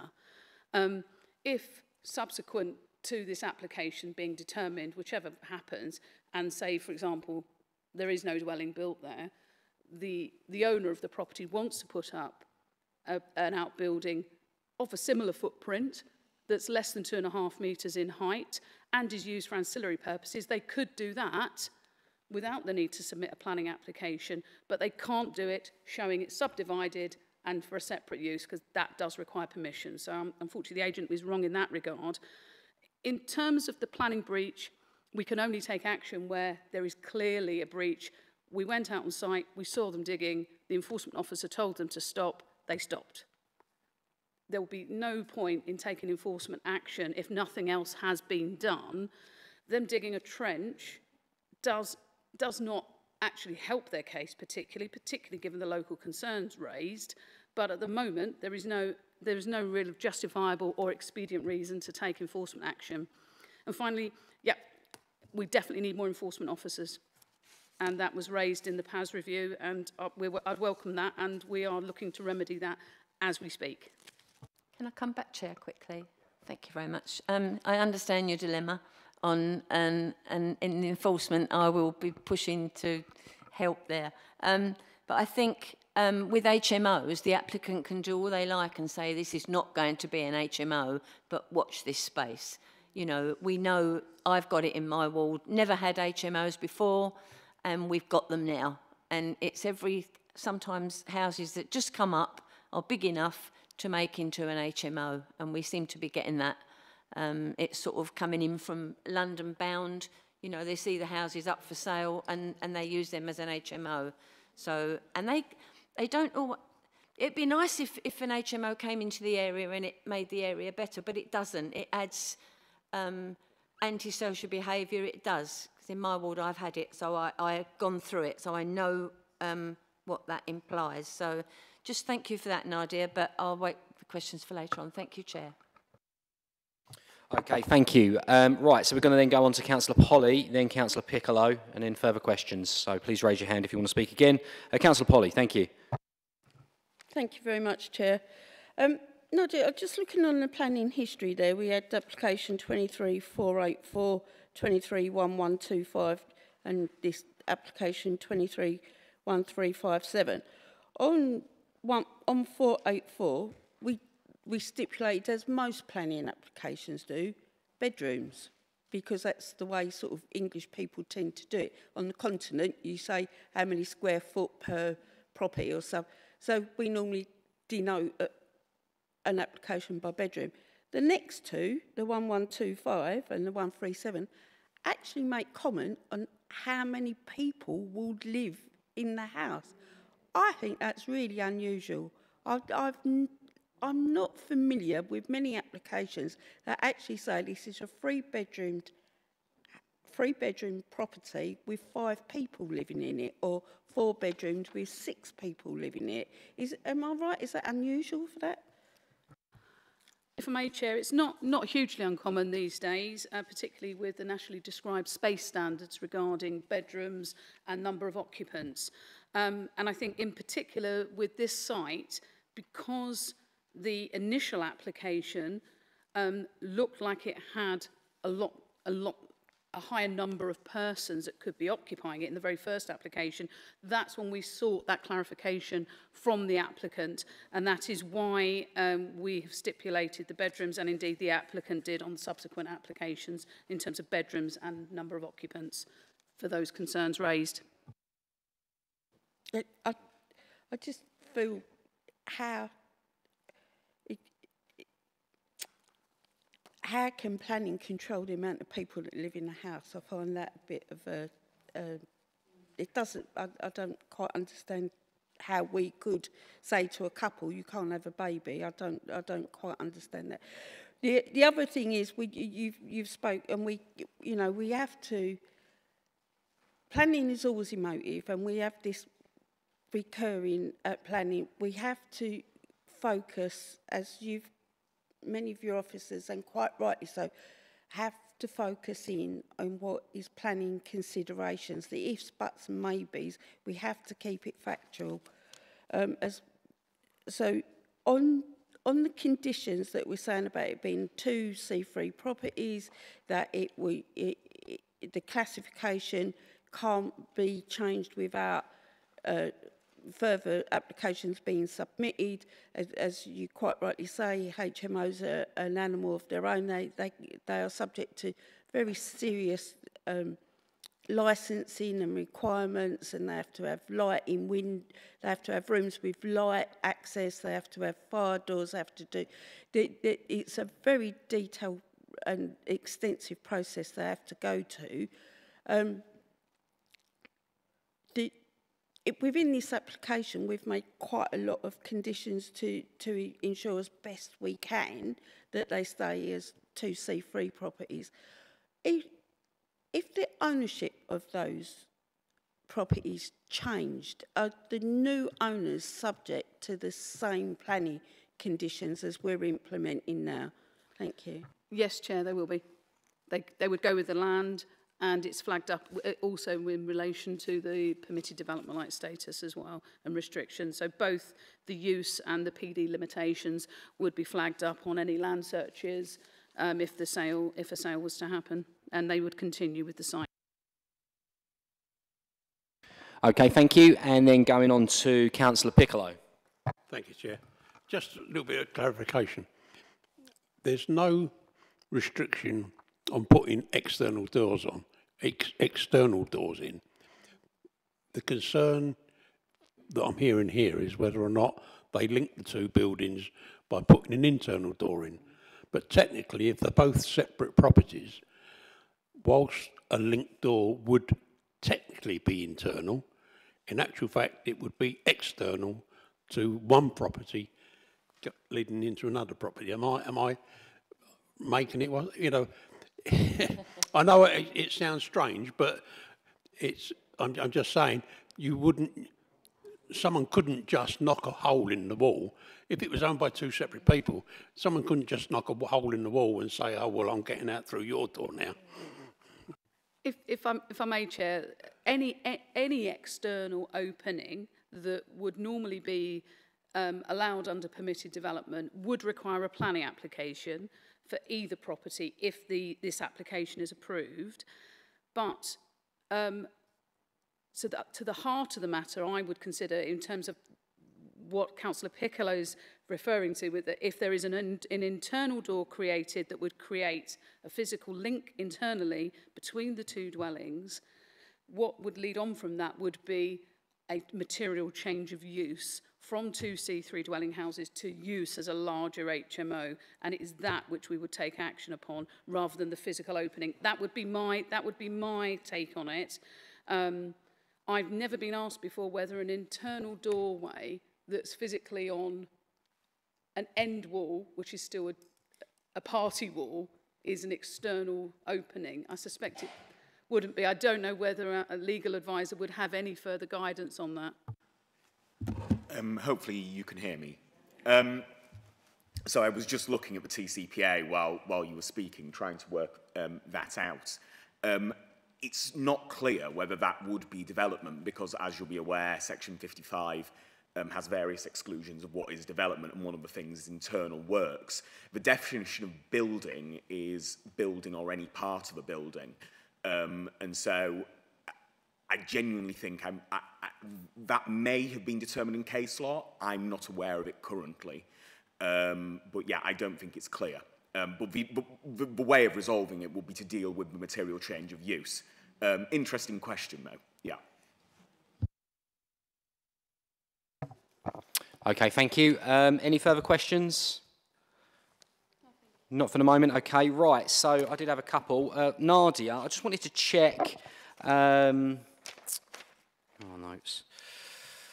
The previous history. So refused in 2023. Refused in 2023. My understanding is you can't submit a third application within 2 years of the first refusal, which was on the 5th of the 9th, 2023. So why am I looking at a third application? Thank you. Chair, that's correct if they're of the same character or description, and they're not, unfortunately. Okay. Oh, sure. Any further questions? Councillor Byrne.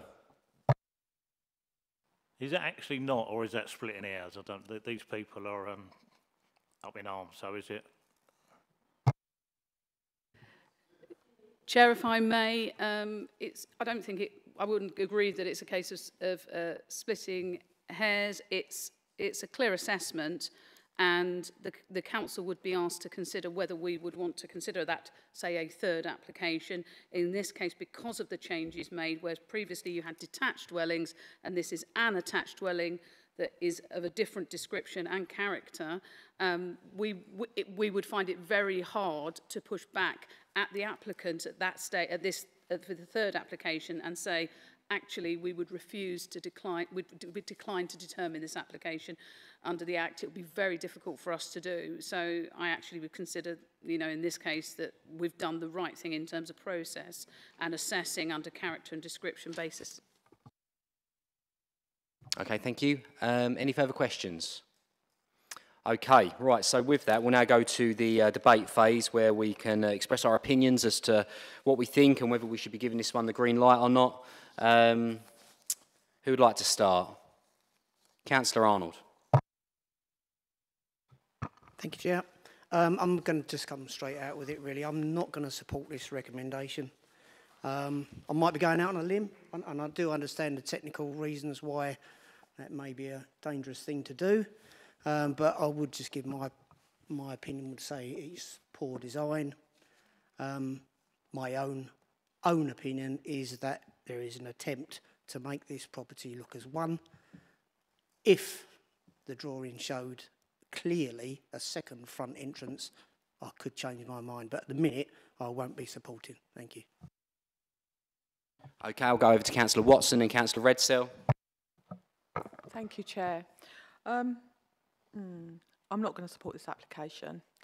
The reason being is that I do really think that it is out of character for the rest of the street. And I also have concerns about the parking down there. That is, for me, will be an issue.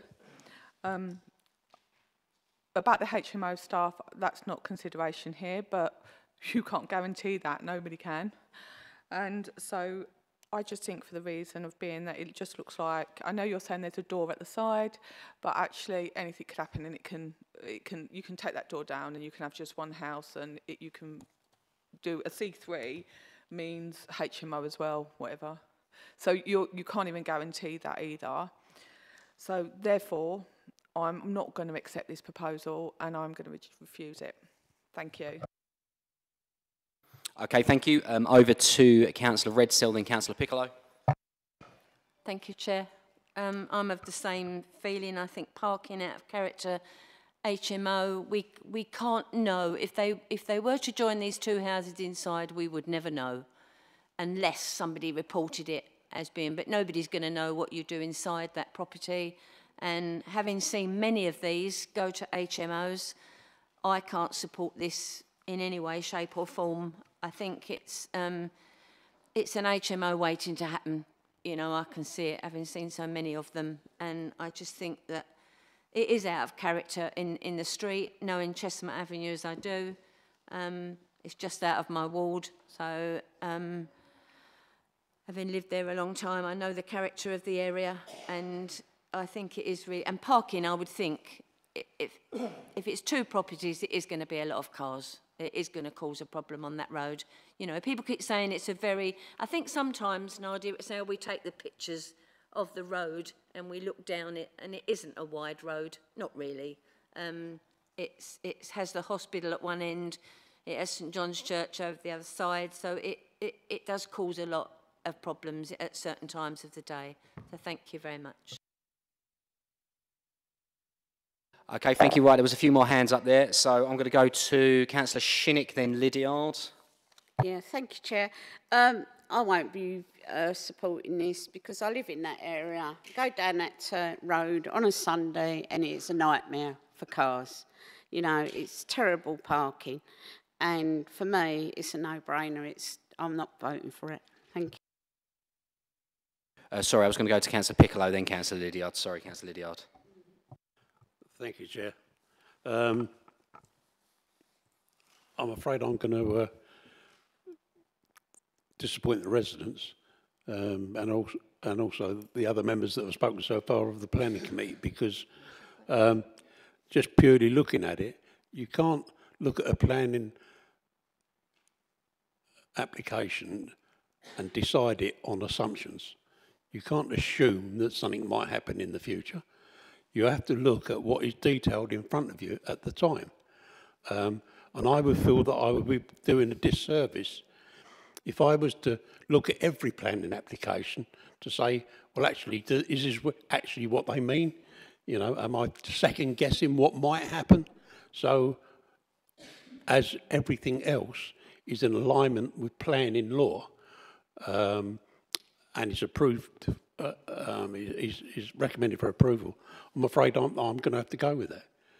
I'm not prepared to make assumptions on what might happen.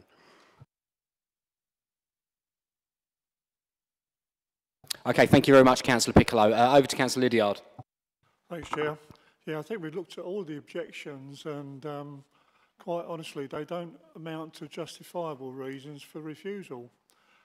Maybe apart from design, but then, you know, if one side mirrors the other side, it's going to look quite good, and I'm going for approval. Okay, thank you. Councillor Byrne.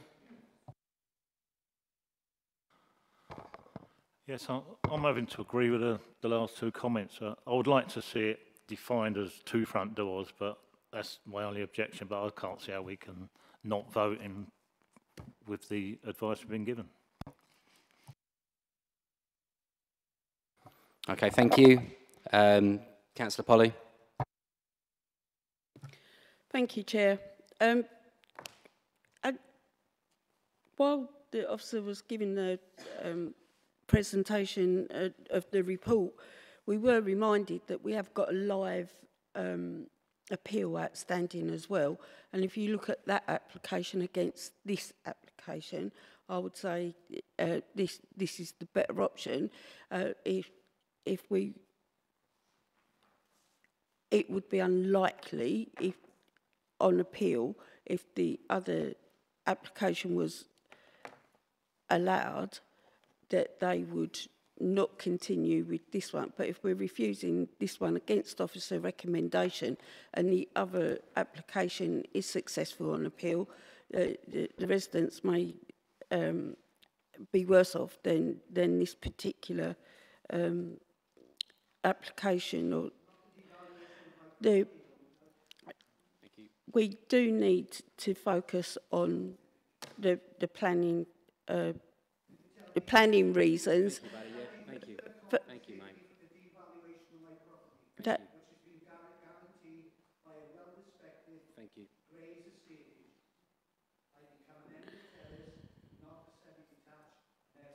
Thank you.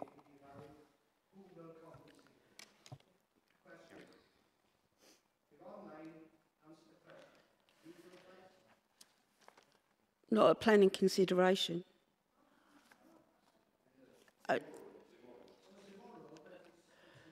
Thank you. Thank you for your comments, okay? You don't know how the vote's going, okay? So you're not helping yourself right now. Thank you.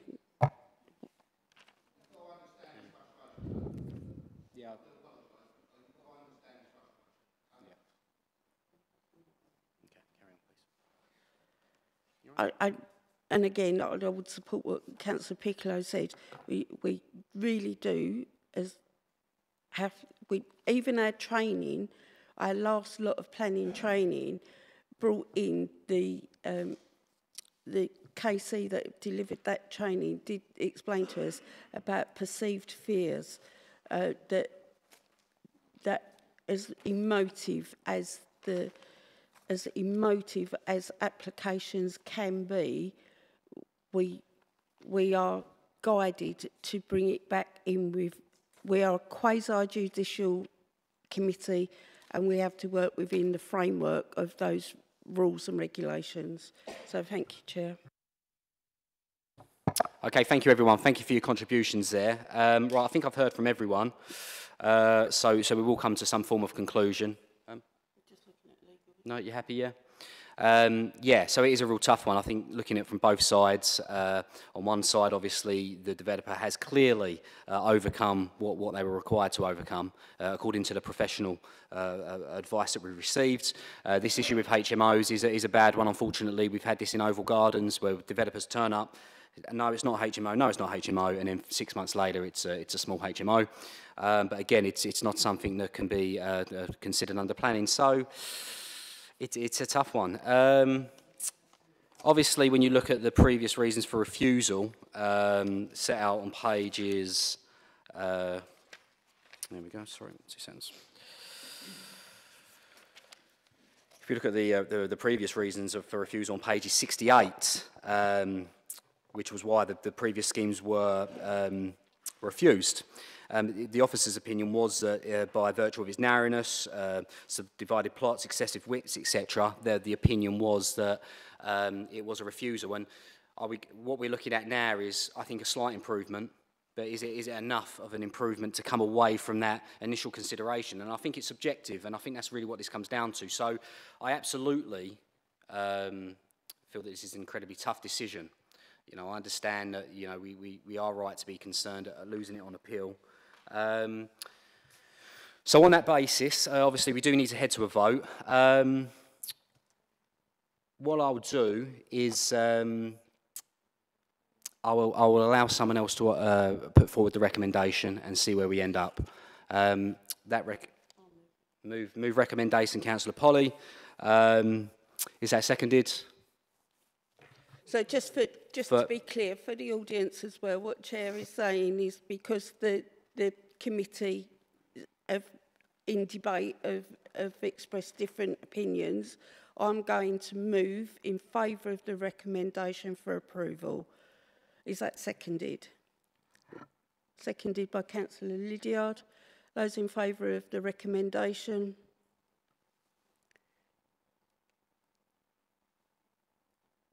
Have you got that, Jenny? Yeah. Thank you.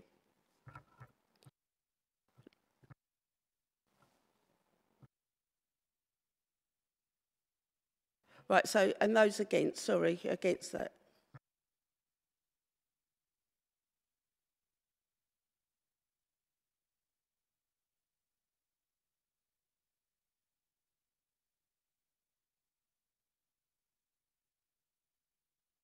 Okay, thank you, ladies and gentlemen. So that vote was lost for approval. On that basis, I'll offer a second recommendation, which is one of refusal. Is that seconded? Okay, Councillor Shinnick, over to yourself, legal. Obviously, are you looking for alternative recommendations for refusal at this stage, or head straight to the vote? Need to know, yeah? Chair, if I may, we'd need to know the reasons why members would want to refuse it. Yeah, just before we head to the vote there. So, Nadia, look, I do obviously really appreciate your opinion. I do think this is a tight one, and it's because it's so tight that I do think that there is a chance, against your professional advice, that the impeding inspector may look at this differently.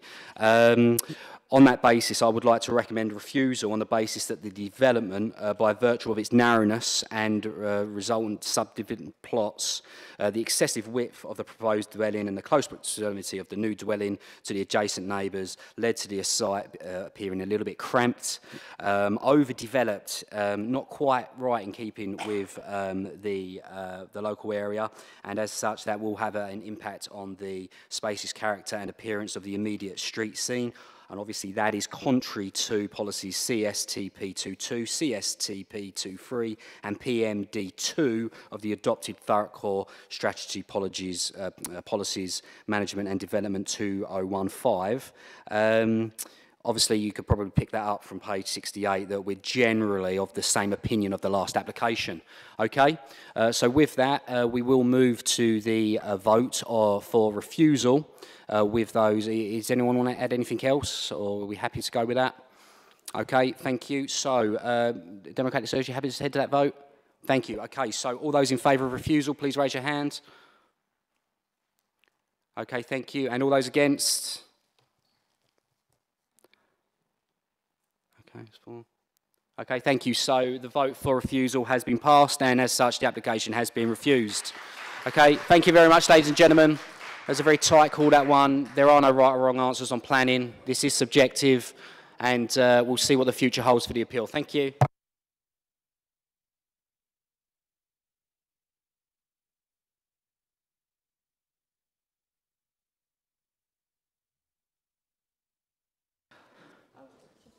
Okay, sorry, Nadia, just to clarify.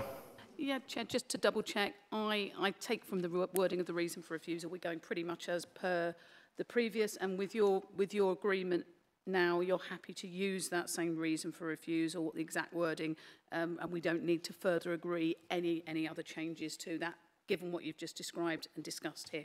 Yeah, excellent, thank you. Thank you very much. Can we just allow the audience to leave, and then we'll come back. I think I was concerned that something different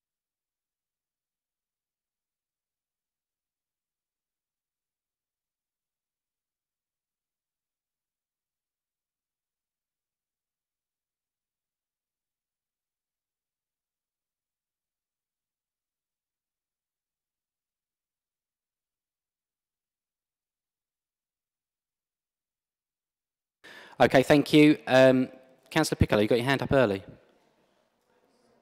Just wondering if I could ask for some clarification. Yep, certainly. Yeah, just on the last application. Sorry, turn your mic up there, Councillor Piccolo. Sorry, on the last application. It's likely, well, I'm sure that it is, but we've just refused it. They've already got an appeal in, which means they'll probably carry on with the previous application, which we as a committee felt was worse than this one. I don't necessarily see that they're going to appeal both planning decisions, so we could end up with something that's worse than what, in actual fact, we've just been offered. Chair, if I may, just for clarification, the previous refusal that an appeal has been lodged against was determined as a delegated item because officers recommended it for refusal. That appeal has been lodged. On the face of it, what I've seen of the appeal, there's no reason why that appeal isn't valid in terms of the planning inspectorate's considerations. They will determine that in due course. This current application, which has now been refused, that could also be appealed, and we could find ourselves in a situation where both appeals are allowed, and then the former development, the previous refusal that was in October, is then carried out on site, or we could end up with one dismissed and one allowed, or both dismissed. But yeah, your assumption was correct in terms of what could happen, yeah. Okay, thank you. Right, so moving on to the latter part of the agenda, and obviously accepting Councillor Byrne's request earlier on, I'm going to move on to item 11 first, which is land adjacent to 57 to 89 St John's Way, Corringham. Jonathan, can I ask you to present your report? Thank you.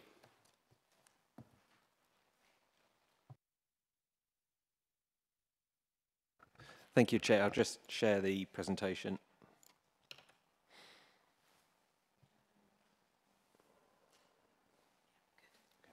Thank you.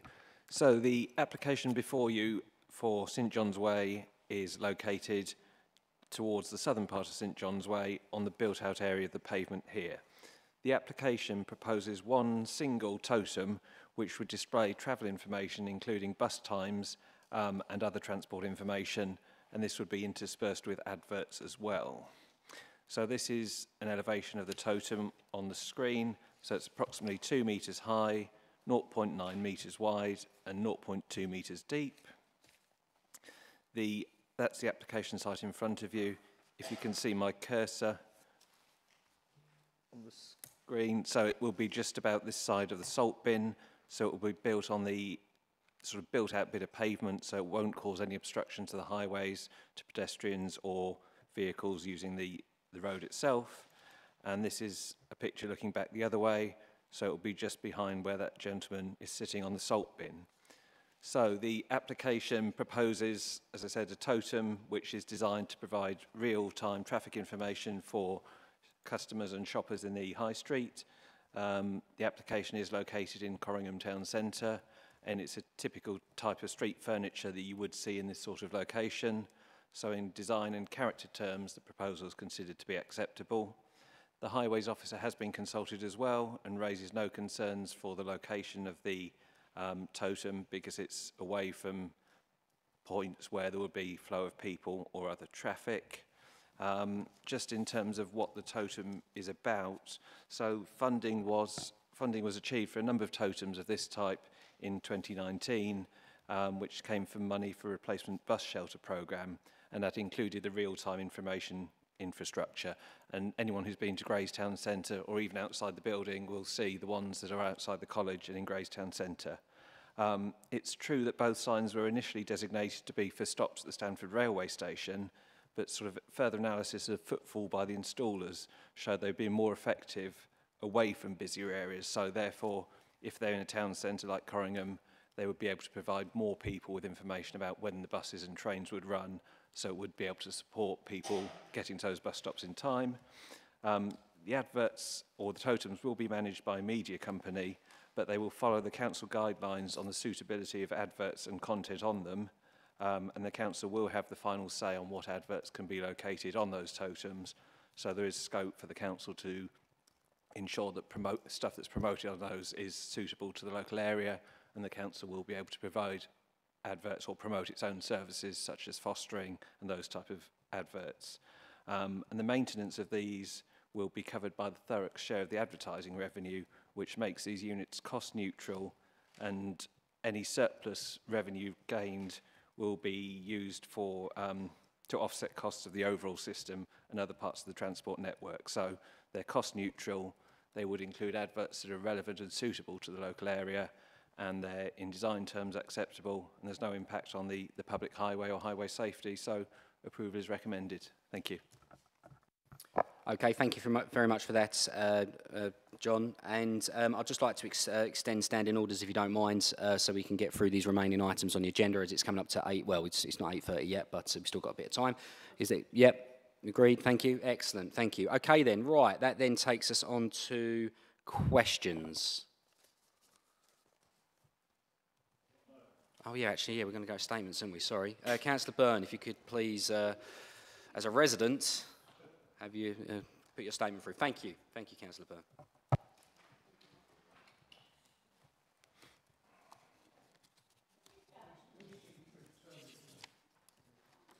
Sorry, Councillor Byrne, do you want to do, you can do your statement now if you like. Statement now. Yeah, thank you. Sorry. Right. Ready. I'm speaking on behalf of the traders who requested I speak tonight. The two totems, as said, were purchased for the railway station. I don't know if it's zero cost because they cost £60,000, £30,000 each, including installation and planning. The totems are not being sited in Corrin because TBC or the Conservatives chose to site them there. It's the media company because they want footfall. They want to maximise the profits that they are sold as bus information boards. Corringham Town doesn't have a bus route. Why do they want bus information if there's no buses? The totems are just money-making pods, which does nothing for the small shop local campaign. Corringham Town still retains its old-school charm. It still has a cobbler's, a fruit and veg stall, and many other independent traders like Betty's Bits and Bobs. Many still close on a Wednesday. This totem is not in keeping with the town centre, and that is a material reason to reject. The hub will create interest from those with antisocial behaviour. Another point to me, a bike stand where they go out on another drug run, more graffiti. The totem will be a base for crime, and that is material. Unless we are 100% sure it will not create crime, you must vote against this on material grounds. I will miss the rest in case I do on it, but I've spoken to the Chief Inspector Atkin. He has said to me, in regard to the concerns raised, I would ask, has this been highlighted to the council? For any implementation of sign totem or buildings, they should consult the DOCO team. I would ask, has the totem been raised with the DOCO team at Essex Police? And the answer to that is no. So the police want you to speak to them and you haven't. So you are hiding or not saying all the material facts because you haven't spoken to the DOCP team, which is recommended by the police. So I'm worried about having 3 minutes, but hopefully that's enough. But basically, non-material, places like Specsavers will advertise on this. We have 2 independent opticians. Supermarkets who will advertise cheap meat. We have 2 independent butchers. This is designed to take people away from our town centre and make them go to the supermarkets, make them go to Lakeside, make them go to Basildon. All this will do is put nails in the coffin of Stanford-le-Hope and Corringham. And it has gone, the main thing is they've gone totally against a recommendation from our police chief, Aitken. So this, on many reasons, is wrong, and we're not putting the material facts to you lot that it's being covered for some reason, which I don't know why. Thank you. Okay, thank you, Councillor Byrne, there for that statement. Over to questions. Does anyone have any questions about the totem to the officer? Thank you. Councillor Arnold. Thank you, Chair. I mean, just for clarity, I mean, obviously you made reference to the totems that are just down the bottom there. And they are very commonplace around the country.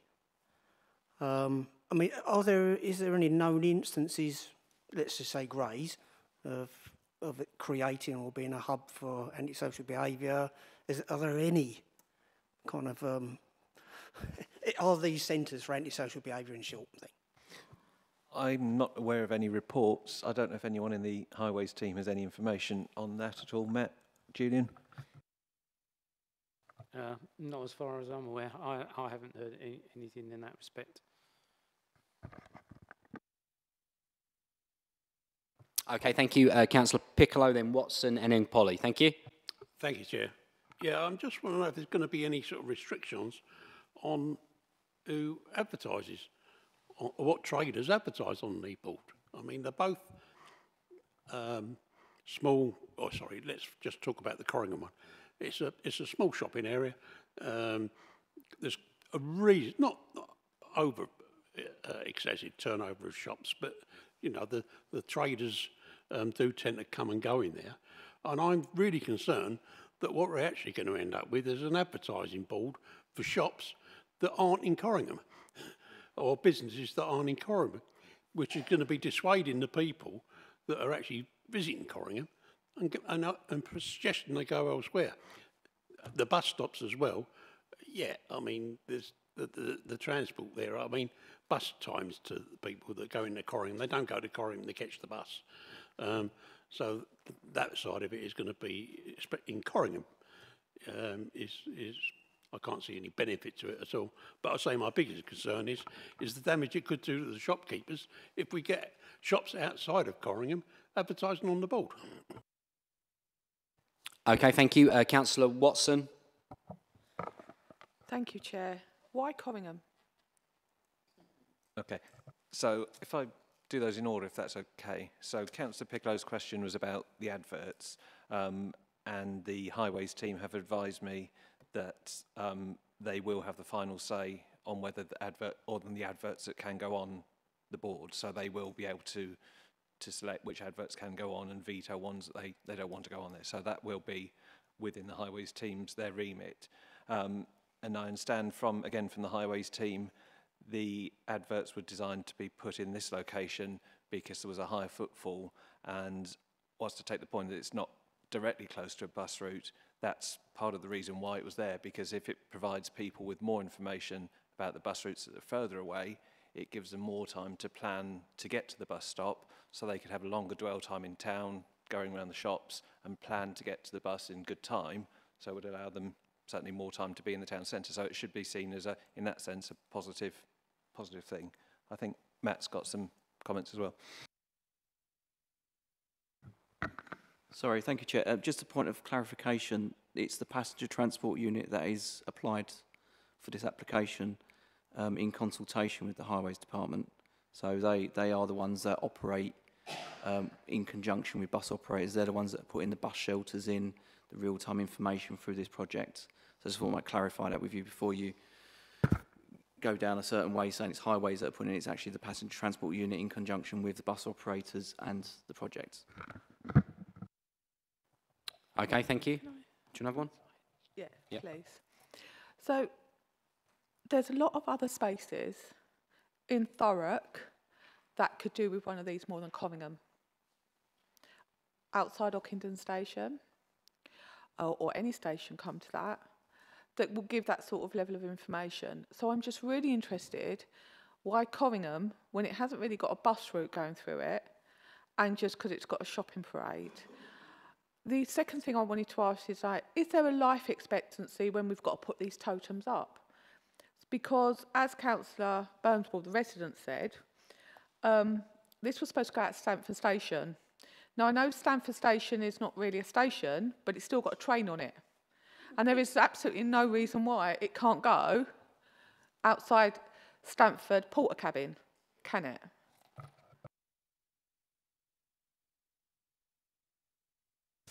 Thank you, Chair. There are actually two bus stops at the end of Grover Walk, just at the opposite end where the pod's going to be in Corringham. So literally it's about a minute's walk from the two bus stops.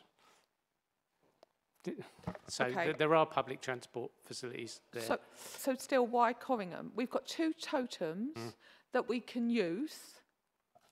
I think that's something you'd have to raise with the public transport unit, but they've obviously looked at town centre locations which have a lot of footfall, which we would try to encourage people who use public transport, and providing that information enables people to visit those places and look at real-time information to as and when the buses, and give them an opportunity to actually catch a bus without having to wait a long period. So, for instance, if it's raining or something, they could potentially take shelter and not have to worry about, waiting by the bus stop or whatever it is. So, I mean, we could put the question to the public transport unit if you think there are other locations that might be more acceptable.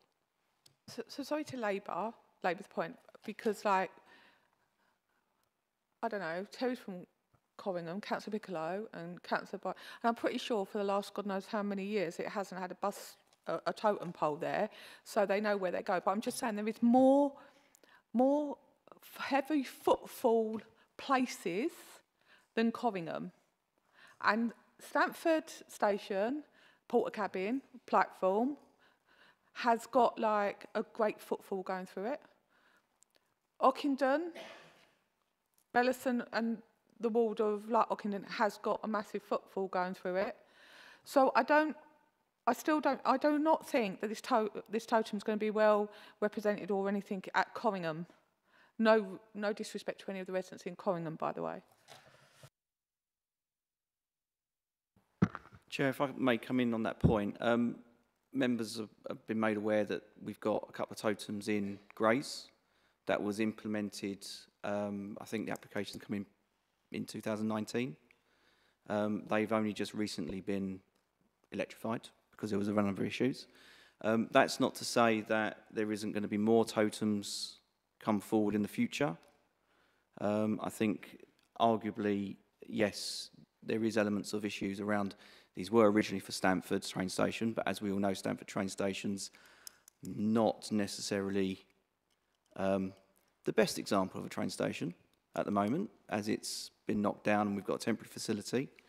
And it's not an issue if, as part of the redevelopment of that train station, that a totem could be put in that location as well. I think the issue around Corringham town centre is, it is a town centre. It is one of the larger town centres within the borough. And there are bus routes on Gordon Road, and I think there's 3 main bus routes, 2 of which are 15-minute services in peak hour. So there's obviously a level of demand for those bus services as well. And you would want to put the totems in an area where there is a high footfall to enable people who may be visiting there that are not aware of the timetables to easily find access to it. So, you know, and looking at the examples of Grays, where we've put the totems in, they have been quite well received, and there is evidence to suggest that they are utilised by the people that are using them in the vicinity. So, you know, at the end of the day, it's the members' prerogative whether or not you want to approve this application or not. I have been discussing it with the project lead on it, and obviously they've said if this is a refusal, then they would look to reinvest elsewhere in another location that may suit the bill. So I think that's pretty much all that can be said on that point. Okay, thank you. I'm going to go to Councillor Polly, then Redsell. Thank you very much, Chair. Regards questions, Councillor Byrne raised the issue about the Design Out crime team from Essex Police. I think we've discussed this before. Do we understand they've only got, have we got a Design Out crime officer contact that we're aware of? Yeah, for the larger scale applications, we would consult with the Designing Out crime officer for adverts of this type, that's not something we would usually do. So yeah, on the larger schemes we do, and we get responses from them sort of fairly frequently and fairly quickly, yeah. So the light emitting totems, is that, and will that, what concerns me, as I've mentioned on previous applications, these things are very, very bright and very often in the eye line, sight lines of drivers and imagery, moving imagery. I certainly know down at Lakeside Basin there was a sports store there that had one in their window that as you drove towards it was very distracting and quite concerning. I mean, do they reduce the light emissions at night, or does it change at all? Yeah, sorry, there are sensors in the advert which will, or sorry, in the totem which will change the light levels depending on the time of day. So yeah, they won't be lit up like Las Vegas at night, yeah. And the comments from the Highways Authority, certainly they raised no objections to them, so I think we can hopefully be sure in terms of Matt's team that there's no objections on highway safety in those as well. Okay, thank you. Councillor Redsell, then Piccolo. Thank you, Chair. Yeah, just Councillor Byrne raised quite a good argument to why not. I think probably Corringham was the wrong place to have it. I know big towns like Lincoln and places like that, they're everywhere, you know. So that's a good thing because it tells you things what you need to know. But that's bigger towns, and I think probably Corringham is the wrong. To me, I think it's probably down to money. What these people are making within the advert, so they're going to get their money back on what they're taking in by putting this, whatever it is, shop, you know, they're going to gain money back from that. So I think, yeah, in my respect, probably Corringham was the worst place. They could have put it in that small place, and not even Stamford, I wouldn't think, would be the right place for it. But there are other areas where we could have, there are other stations that we could have put it in, and there are, most of us sitting here, we could probably name where they could go. So I just really wanted to know, was there any consultation done with residents of Corringham?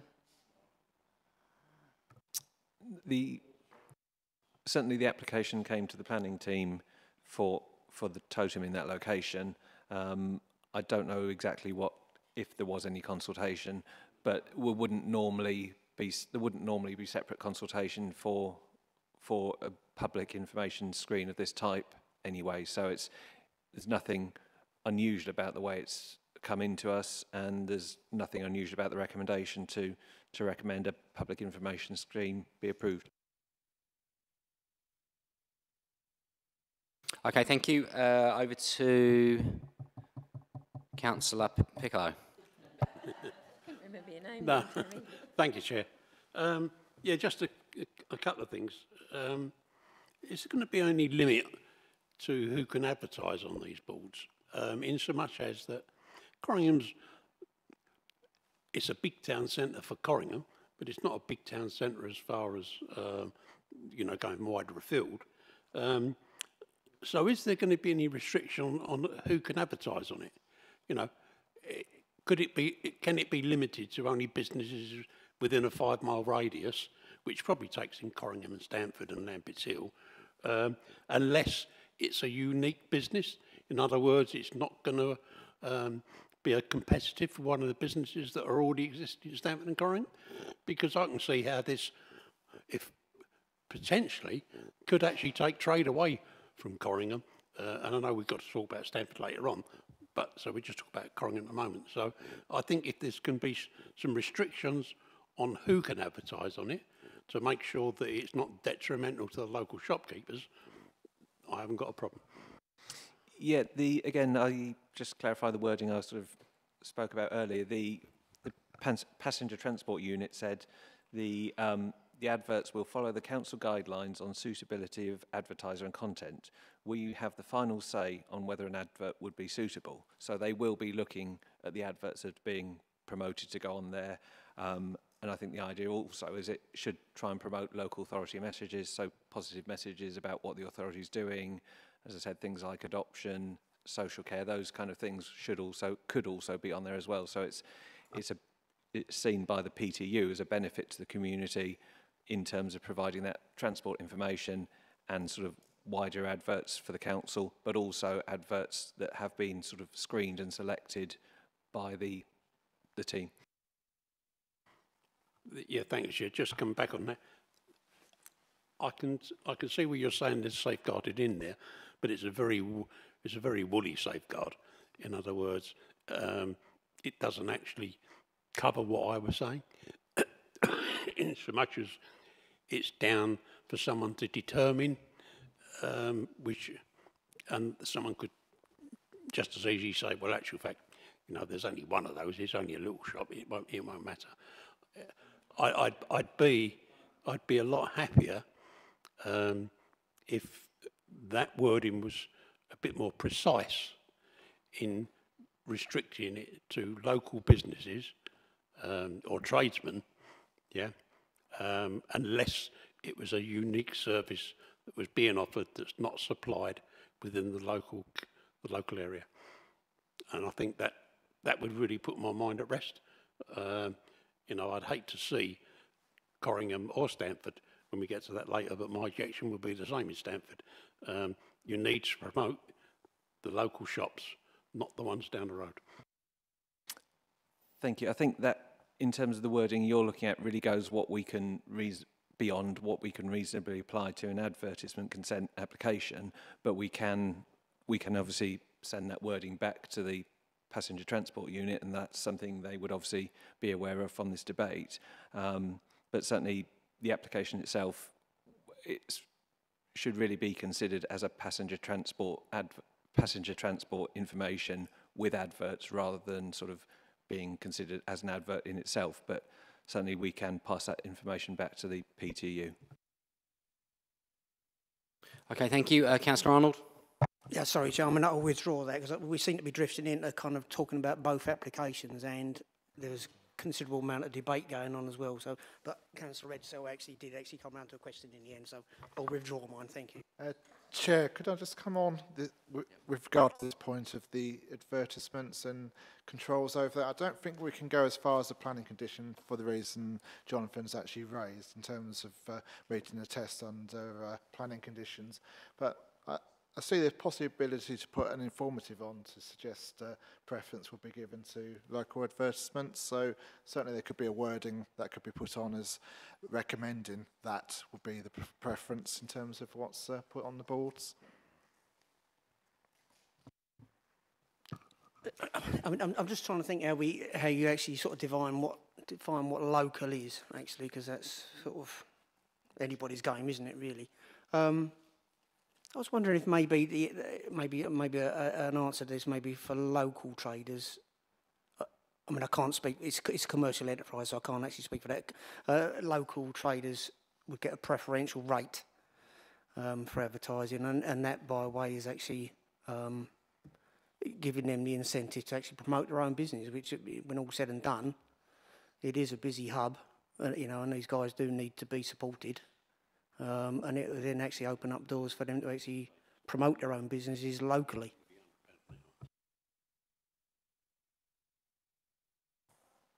Okay. Right, so, sorry, I just want to clarify where we are. So I'm going to go Councillor Redsell, then Councillor Watson, and then I've got Steve Taylor online with his hand up. Thank you. Thanks, Chair. I haven't really got a question, just a quick apology to Jonathan, really, because as getting this late and being asked late to come here, there is consultation on there online, and there was only 2 objectors, so it's on page 94. So my apologies to you, Jonathan, because I didn't see that. And I did read it all. Yeah, we consulted. I don't know if the PTU consulted. I think that was the question I was being asked. So I don't know if the PTU consulted, but we did, yeah. Okay, Councillor Watson. Just really quickly on this totem itself. Who bears the risk on it in terms of if it's broken or it's vandalised or anything? Is that borne with the risk of transport? The maintenance, just reading from what the PTU have told me, the maintenance is covered by the Thurrock share of the revenue, which makes these units cost neutral. So the money that we would get our share of the advertising revenue would cover those costs.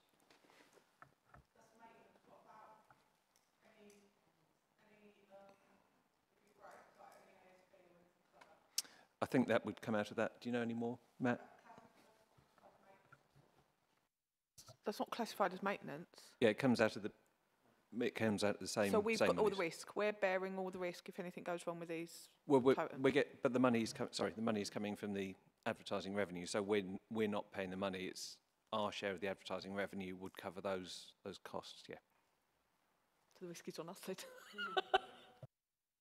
Councillor Arnold.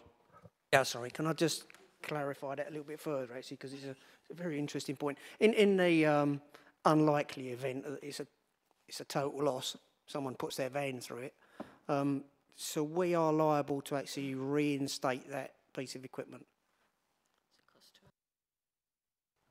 Sorry, Chair, if I may come in.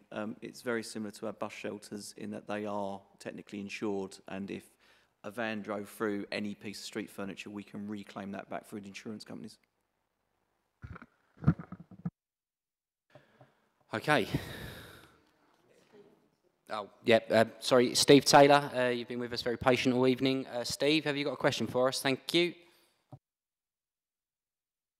Can you hear me? Yes, thank you.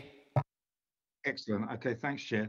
I think I'm suffering slightly with two problems. One is connectivity, and the other one is probably my own ears. So, if these answers have already been clarified, I'm going to apologise up front. But as I looked at this, my thinking went down the old-fashioned road, like me, of what, where, when, where, why. And so my first question is, who is it that's actually funding it? Is it the transport, i.e. British, what was British Rail or whatever they call themselves these days, or is it the council, or is it who's funding it, Jonathan? So the passenger transport unit had funding for putting in the new replacement bus shelters, which included these structures in themselves. So but the long-term maintenance of them will be funded by the advertising revenue, the share of the advertising revenue that comes to the council. So it's part of a wider project for replacement bus shelters and infrastructure. Which is owned by the council? Yes. Yes, okay, that's what I was trying to get at. So fundamentally, the council are funding it. So then the decision that was made about the locations, which I know you've answered that to some extent and said, well, they came up with some decisions, but do we know what their criteria were? Was it just based on footfall in a particular location, or is there something a little more scientific than, wet string and elastic bands, as it were? Matt's going to come on in this one, Steve. Thank you, Chair. I don't know the exact criteria per se. It's been located down as footfall. It may be a combination of the number of people in a given area looking at the totems for the advertisement side, but it may also be the number of footfall in terms of people in a town centre location that may utilise bus services in the area. For example, the Greys example is the totems are right in the heart of the town centre, right near to George's Street, and there's another one right outside the campus, because those two areas had the highest number of footfall in that area, and there's also a third one at the train station between the train station entrance and the bus station. So that's kind of how that analysis was worked out in the Greys one, but I'm not too sure about the Corringham side because I wasn't involved in that process. No, that's fine. Thank you, Matt. It was just, I was kind of assuming it was something to do with the number of chimney pots around it, the footfall through the region, and so on. That makes much more sense. So that's if you like, the first two questions I answered. So the third part, as I understand it, is the way this is going to be monetized is that whoever it is that pays for the advertising pays a body. Is that Thurrock Council, or is it a third party? Do we know? Thank you, Chair. Yes, so if you indulge me, it's very similar to what we've done with the electric vehicle charging points, which is we've got a management company to manage the infrastructure. The council implements the infrastructure through a bid. We have a management company that manages it. In this instance, it's JMW Media. They advertise, and they are responsible for the advertising, so that they do all of that for us. And then we profit share from those advertisements, and that then pays for the ongoing maintenance and upkeep of the infrastructure moving forward, which is very similar to the electric vehicle charging provision. So it's a cost neutral to the council, so we're not spending money every year. That's fabulous. Thanks, Matt, because that was kind of where I was thinking this might end up. So basically, the council has the capital expenditure. The people that manage that then do the advertising and manage that part of it, and they and the council then share some kind of a margin out of the determined profit. So when you're saying that should cover the maintenance and so on, it's therefore cash neutral. That's fair enough, I get that. But equally, it would be cash neutral if we did nothing. And if that's the case, then I'm not sure how helpful that is, but it was just what I was trying to get my head around. If this is just dissemination of information, and question mark, is it the most cost-effective way of doing it? That you don't have to answer that. That was just where my head was.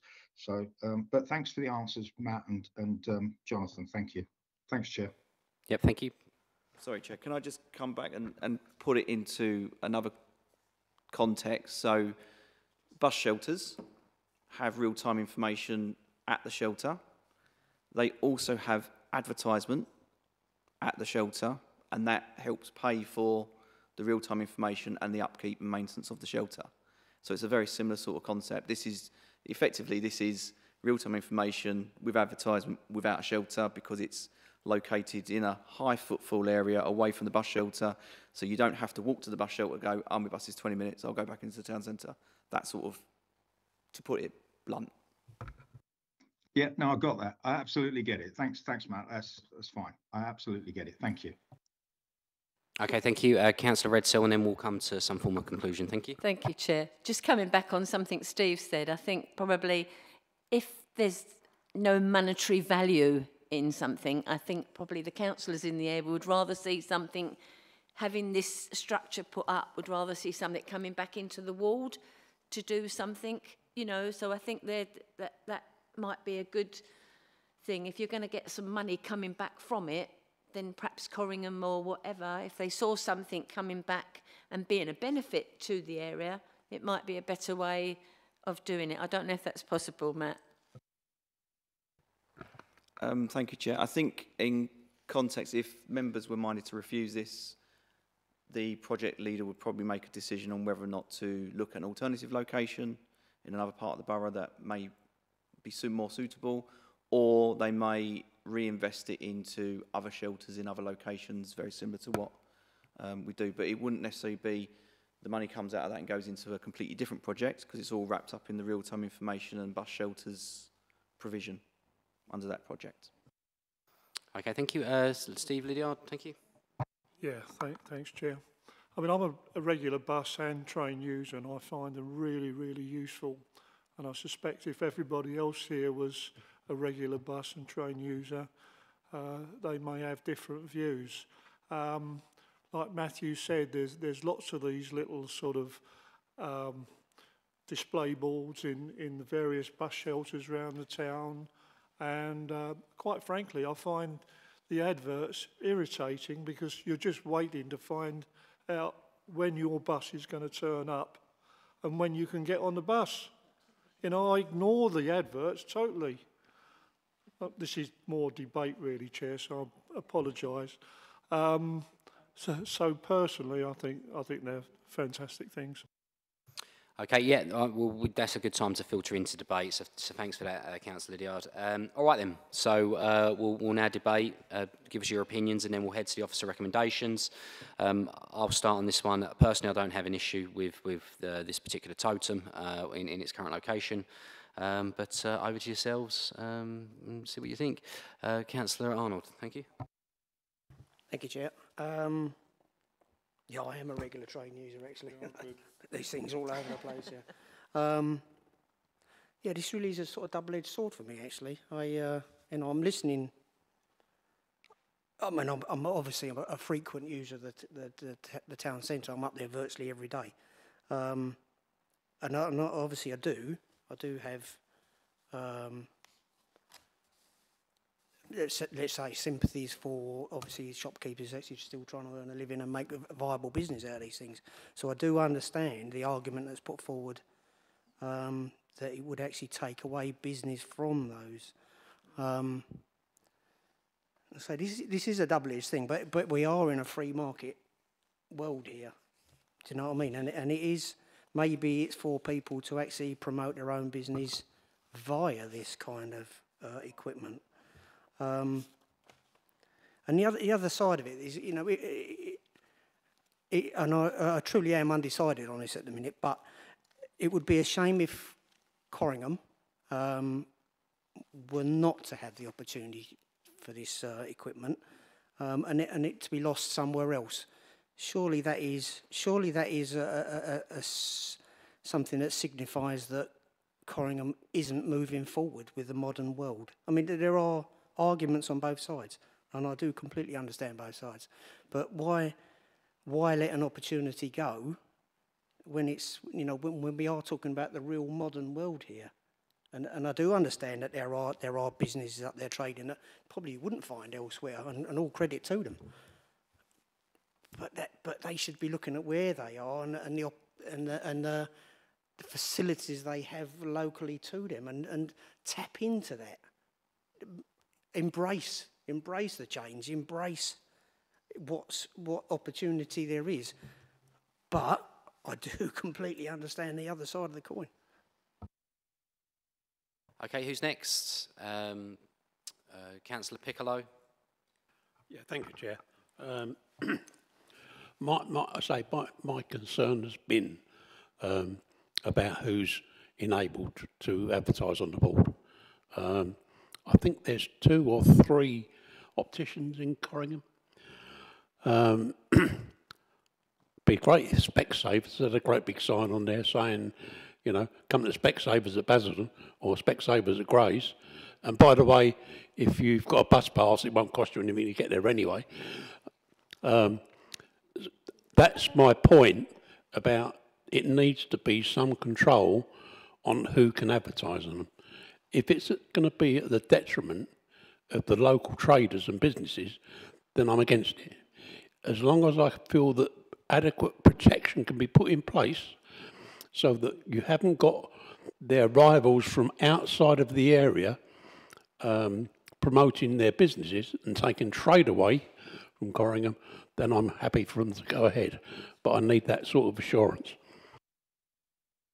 Okay, thank you. I'm going to go to Councillor Polly and then Councillor Watson and Lydiard, if you don't mind. Thank you. Thank you, Chair. Advertising in the right place is premium. And one of the things that advertisers do like is to try and get onto British Rail stations and sites, and they've got a real tight control on that, and they demand an extortionate return for their buck. So I can see, I was thinking of like the Chafford 100 railway station, the little shopping precinct there, the footfall there would be, I don't know what, again, with the council outsourcing it to a third party, we're putting our trust, there's nothing from that I've heard that would, that media company isn't being asked to achieve certain targets, certain revenues through advertising. We've got no guarantee. They've got no risk. If they find advertisers for it, all well and good, and we get a return. And if they don't get advertisements within those podiums, then the council is taking all the risk again. I also think that against the national trend, Corringham has still got a vibrant shopping centre, and those traders have got an active traders association, and I think if there was merit in something like this type of scheme, if they would be coming to us to say, can we have an advertising board or can we have... So, you know, I am a little bit of a believer in talk to the people who are doing the job rather than somebody that's remotely saying what's needed in a particular area. I don't know how long ago the original site specifications were drawn up, but we've got massive development in West Thurrock and South Stifford in the Lakeside Basin. We've got a lot of new people. We've got potential new development still to come to Purfleet-on-Thames. I think there are better sites for this that would serve our residents better, probably give them better footfall and in the long run generate more revenue for the council. So I still do have a concern. Lakeside, with its entertainment and that now, is becoming more of a, not a 24-hour culture, but certainly a sort of a 18-hour culture, whereas Corringham isn't. That still does have a finish time. There isn't the nightlife there. There isn't. So I can just see this totem just blaring away, glowing away to itself in the dark, and I don't think that's something that suits the location of it. So, with all things considered, I'm not against the totem. I'm just not sure that this was the right site for it. Thank you. Okay, thank you. I think that took us to Councillor Steve. Did you want to comment? Yeah, go on. Sorry. Thank you. I can't imagine standing outside a butcher's, right where that totem is, and saying, I know, I'm going to go to Lakeside to get my meat. I mean, you know, I see these display boards probably several times a week, and I have never, ever thought to myself, oh, I must travel another 5 miles to get something different. Most of these adverts tend to be national things, you know, like, oh, don't drink and drive, don't do this, don't do that. You know, government advice, stuff about, you know, would you like to be a foster parent and things like that. They don't tend to be, if you're in Corringham, you know, oh, go to Grays, there's a better, you know, Specsavers or something like that. I think it's just a little bit of fear from the traders in Corringham. And I really don't see a problem at all, to be honest, especially as a regular bus user. Okay, thank you. John, did you want to come in there? Sorry. Yeah, just wanted to sort of bring a sort of sum up of what it is, and having heard all members' comments. The proposal is essentially for a public transport display showing bus times and public transport information. I've understand members' comments about the adverts, but primarily it should be looked at as a sort of public transport information system with adverts as a secondary part of it. We can't, again, I take Councillor's comments that there might be other locations where we could put these boards where there might be a different level of footfall, but similar to the previous application about the HMO, we can't prejudge what other sites may come forward. We're looking at the application that's in front of us at the moment, and the regulations in terms of the advertisement consent are quite tight in what can be considerations, and those are highway safety and visual amenity grounds. So the debate, or not the debate, the final recommendation, if it's a different recommendation, would need to be focused on those two grounds, highway safety and visual amenity stroke character and appearance. So whilst I appreciate members may have some concerns, we need to make sure that we focus the discussion and final discussion on those sort of points. Thank you. Okay, thank you. Over to Councillor Watson. Thank you. And on that basis, no, I don't want the totem in Collingham. And that, so I'm going to reject the proposal, as you don't want us to say anything else about our personal preference or where we've got to do because it's immaterial. So, but I will say this, there's higher footfalls in this borough, and putting the government things on like don't drink or drive, shove it in the middle of Lakeside, and that's exactly what you should be doing. So my personal opinion is I just don't think Collingham has got the football to actually like benefit properly out of this totem than what you want to do, because where we want to put it and would like to put it is where there is a train station with bus terminals, intersections and everything else for them to maximise the information that is on it. So, thank you. Okay, and about another 3 more hands there. Let's go to Councillor Redsell, obviously in debate phase. Thank you. It's only a quick one, Chair. Thanks. Perhaps just to ask Jonathan that where it's going to be designatedly put, is there flats above the shops there? Yeah. Yes. I believe so, yeah. If it's well lit and it's going all night, it could be detrimental to the people who live in those flats, yeah? But it would have sensors, so it wouldn't, the light levels would sort of react to the ambient background light, so it wouldn't, it would be sort of sensitive to what's there. But I believe there are masonettes in the area, but there are other bits of street furniture, so there's street lights which would give off lights as well, but yeah. Thanks, Jonathan. I only asked that because one of the objectors said it's outside her property and I couldn't think of any properties, so I had to realise there must be flats above. Thank you.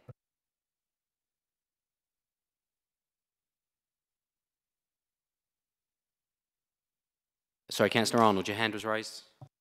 Thanks, Chairman. I'll keep it very brief. Yeah, there just seems to have been a little bit going around this evening, my perception, a little bit of negativity about Corrigan. It is actually an extremely busy town centre. And what some of the discussion has been about tonight is, would it be detrimental to the shopkeepers themselves?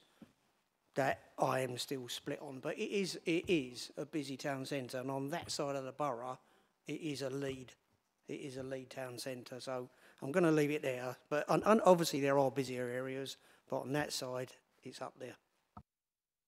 Okay, thank you. All right then, Councillor Lydiard.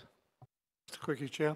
Yeah, I'm not sure how many of these display boards there are around Thurrock, but the very small ones and the very big ones, I mean, there must be 30 or 40 at least, I would have thought. And they are in Lakeside. They are by the stations. Is it only me that sees them? And why shouldn't Corringham have one? Why shouldn't Stanford Hope have one? Everywhere else has got them as far as I can see. Okay, all right then. So I think everyone's contributed on the debate phase, so thanks for those contributions. I must admit, I'm not sure how this vote's going to go. So what I will do, unless anyone comes up with an alternative recommendation, I could go to the vote of recommendation. Councillor Byrne, you have your hands raised? No, sorry. Thank you. So unless anyone raises an objection, I can go forward with the approval, subject to conditions, and we can see where that vote ends up. And if it loses, we'll go to alternative recommendation. Okay. If everyone's happy with that, I'll move the vote. So I will move that we do approve this scheme here in Corringham, agenda item 11, subject to conditions. Is that seconded? Okay. Thank you. And we'll move to the vote. I think there's 8 votes on this. All those in favour? Okay, that's 3 votes in favour. Okay, all those against?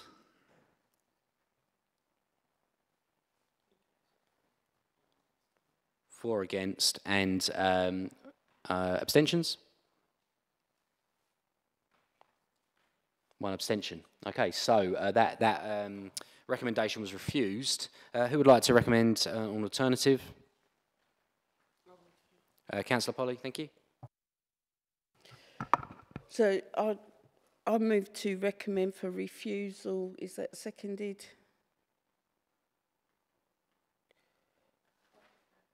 Those in favour for refusal? Sorry, Chair. Oh, Could we sorry. potentially have a reason for the refusal? Sorry. Yeah, sure. Did I thought that come at the end? Sorry. No, it doesn't. I've done it on the last one. Okay, so I'm just being supported by the officers here. My reasons for refusal would be because of highways impact and visual. Highways reasons and visual impact on street scene. So, is that seconded? Those supporting the refusal?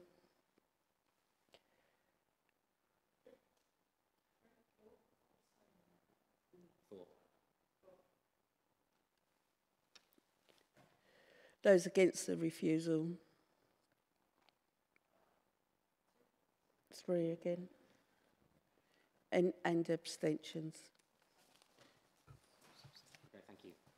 So the application is refused. Sorry. We could just have a bit more clarification about exactly what the highways impact and what the visual amenity concerns. I don't know if legal wanted to come in at all.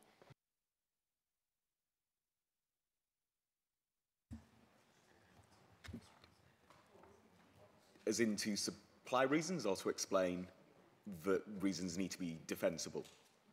Well, the latter. So, yes, so you've given 2 reasons referring to transport, highways impact and streetscape design. That is sort of a general reason, but we need specifics about what it is in those 2 categories that actually mean this must be refused.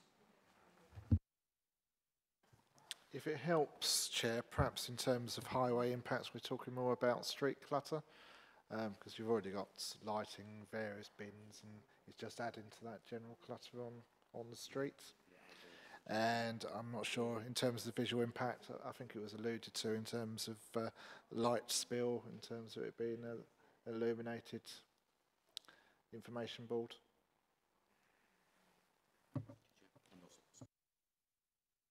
Yeah, I mean, I think we just touched on it there, really. I mean, I think it's the lighting is another side of it as well, because there are residential flats really all around there. And late at night, it can be argued that it would be a light disturbance. Yeah, we'll take that then. Okay, thank you very much for your contributions there, everyone. Right, so we've still got 2 more items on the agenda. It's coming up to 9 p.m. Excellent. Yeah, yes, a 2-minute comfort break, is that? Yeah, please, 3-minute comfort break, thank you.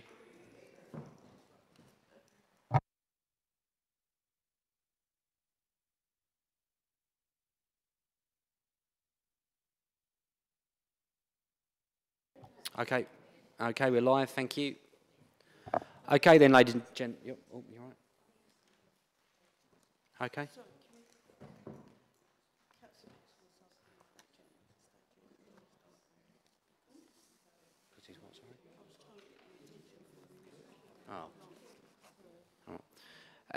Okay, ladies and gentlemen, that then takes us on to, we've got 2 more items on the agenda. Agenda item 10, that is land adjacent to 21 Kings Parade, King Street, Stamford-le-Hope.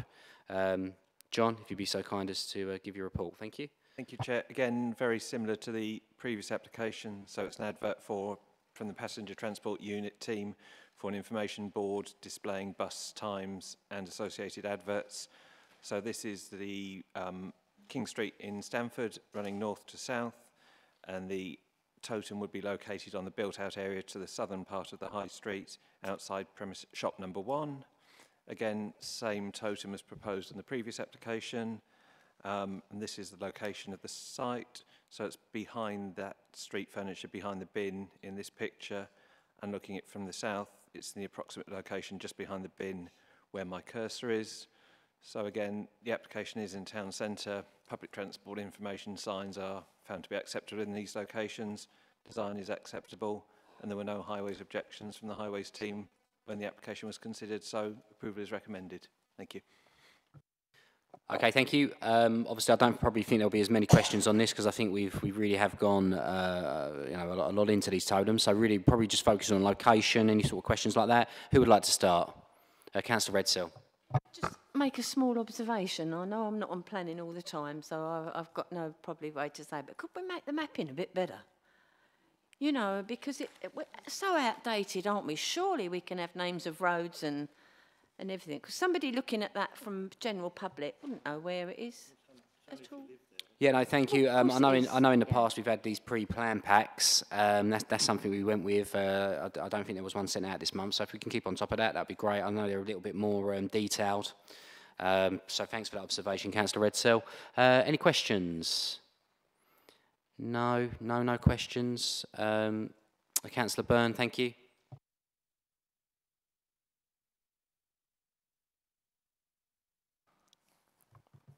Yeah, well, it's not a question, it may be a question of debate, but anyway, this spend, I know Councillor Arnold has said progress, but we cannot forget, we spent tens of thousands of pounds on hundreds of advertising signs in Grays, and we've had 1 penny return, so we have to be careful that we don't invest into things like this.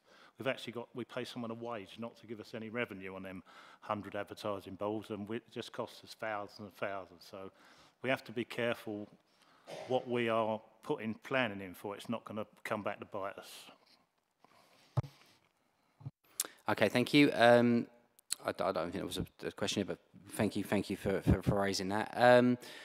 Okay, right, no questions, so we will head straight into debates. Who would like to start on this one? Councillor Lydiard. Just a point that I hadn't made before, and that is I've never seen any antisocial behaviour, any smashing of these display boards in all the time I've been using buses and trains. Okay, thank you. Councillor Watson, debate, thank you. Thank you. No, I agree with Councillor Lydiard, and before you can even bring that into the equation, you would like to see some data around that. So, footfall, what is the differential between the Covington and the King Street one? Or is there one new? I don't have the figures for the two sites. The information I was given from the passenger transport unit was these two sites were chosen because of a high level of footfall, but I don't have the exact figures for them. Thank you. Councillor Piccolo. Yeah, thank you, Chair. Yeah, I haven't seen them and where it's proposed to be placed. I haven't got a problem with that. The only proviso I have is the same as I said before. I'd like, where possible, priority to be given to local shops and businesses within. Yeah, I'd like priority to be given to local shops and businesses first to advertise on it, rather than going further afield. Yeah,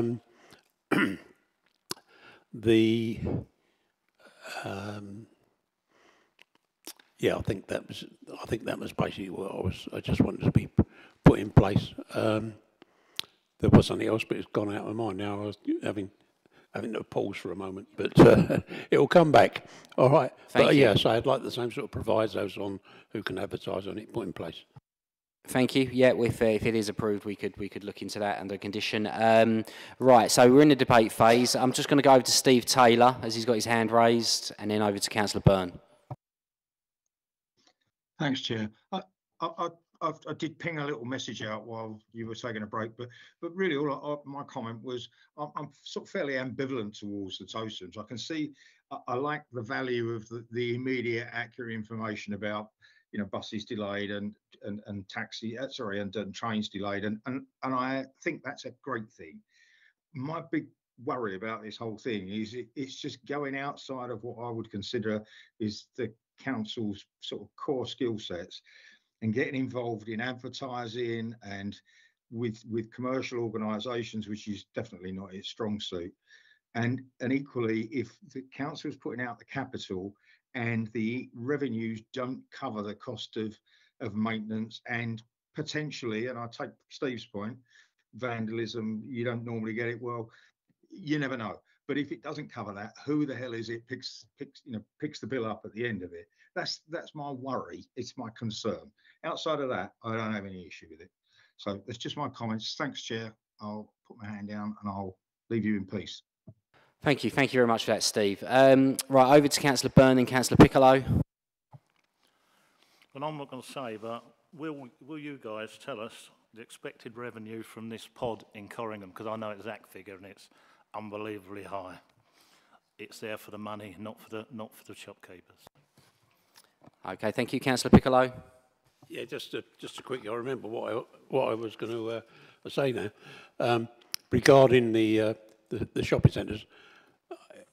The figures go back about 4 years, but in actual fact, Stanford-le-Hope Town Centre shopping and business outside of Lakeside and Grays is the biggest shopping area in Thurrock, and I believe Corringham is a close third. So they are both large areas which get plenty of footfall. So it will be useful, but that's my concern, that we take some of that footfall away, and that's why I'd like to concentrate on the local businesses. Okay, thank you. Was there any further, anyone else want to debate before we come to some form of conclusion? Councillor Polly, thank you. Thank you, Chair. I just would like to say that I think the siting of this is much better, and it's not just the shop footfall where it is sited. There are public transport links there, and there's a lot of footfall backwards and forwards, and I think it will serve the residents better than the previous application. I just wanted to add that, seeing as I'd objected to the previous one. Thank you. Councillor Shinnick, thank you. Yeah, I'm mindful to vote for this one because I think it's situated in a lot better position for the residents of Stamford. Thank you, Councillor Shinnick. Councillor Arnold. I would actually put up a contrary to that. I actually think this is in a worse position because it's kind of an open. It's approaching an open piece of footpath, and for me, it's just clutter. It's big clutter, and I think the Corringham one, if we're going to go back to that one, is, I don't know, it sort of fits there. I know I objected to it because of the light, etc., but I think there actually it's even more obvious and out of place. It's a very difficult decision, this. Okay, thank you. All right then, so what we'll do, if that's everyone has contributed there, thank you so much. We will head to the vote. Again, like last time, I'll go to the recommendation for approval and we'll see where we end up. All right then, so recommendation for approval, King Street, Stanford-le-Hope. This is the totem. I'll recommend approval. Is that seconded? Seconded by Councillor Lydiard. All those in favour, please raise your hands. 6, yeah. Piccolo. Cool. 6, okay. All those against?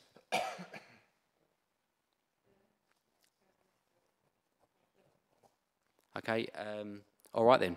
Excellent. So that has passed based on that vote. So thank you everyone for your contributions there. And then that does take us on to the item of urgent business. That is the pink paper. Exempt, yeah? Yep, okay. Yeah, obviously, just to clarify, apologies, this is an exempt item, so members of the public, unfortunately, have to leave. I do apologise. Yeah. Okay. Well, I could speak with legal if you like. But what if, I mean, I could speak with legal just to see if there's anything that can be done there, or...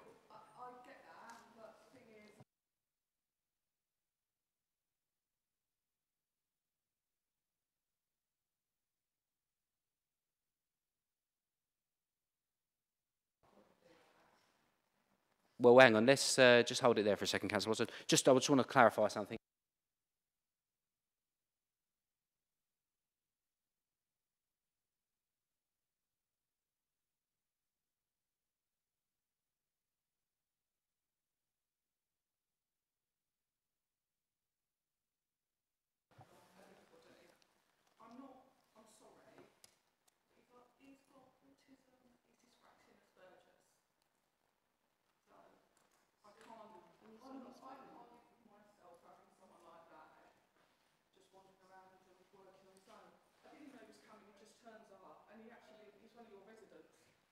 Okay. So thank you. Thank you. He's quite happy to wait. Okay, thank you.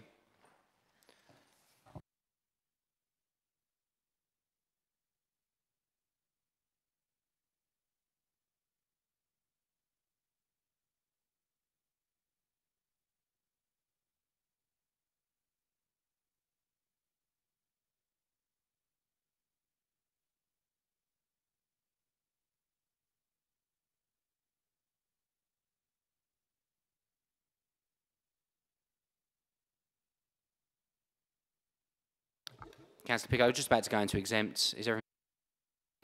Okay, thank you. Right, so that's now 21:41, and we've now finished the exempt item, and that is now the close of the meeting. Thank you very much, everyone, for your attendance, and yeah, look forward to seeing you soon. Thank you, everyone.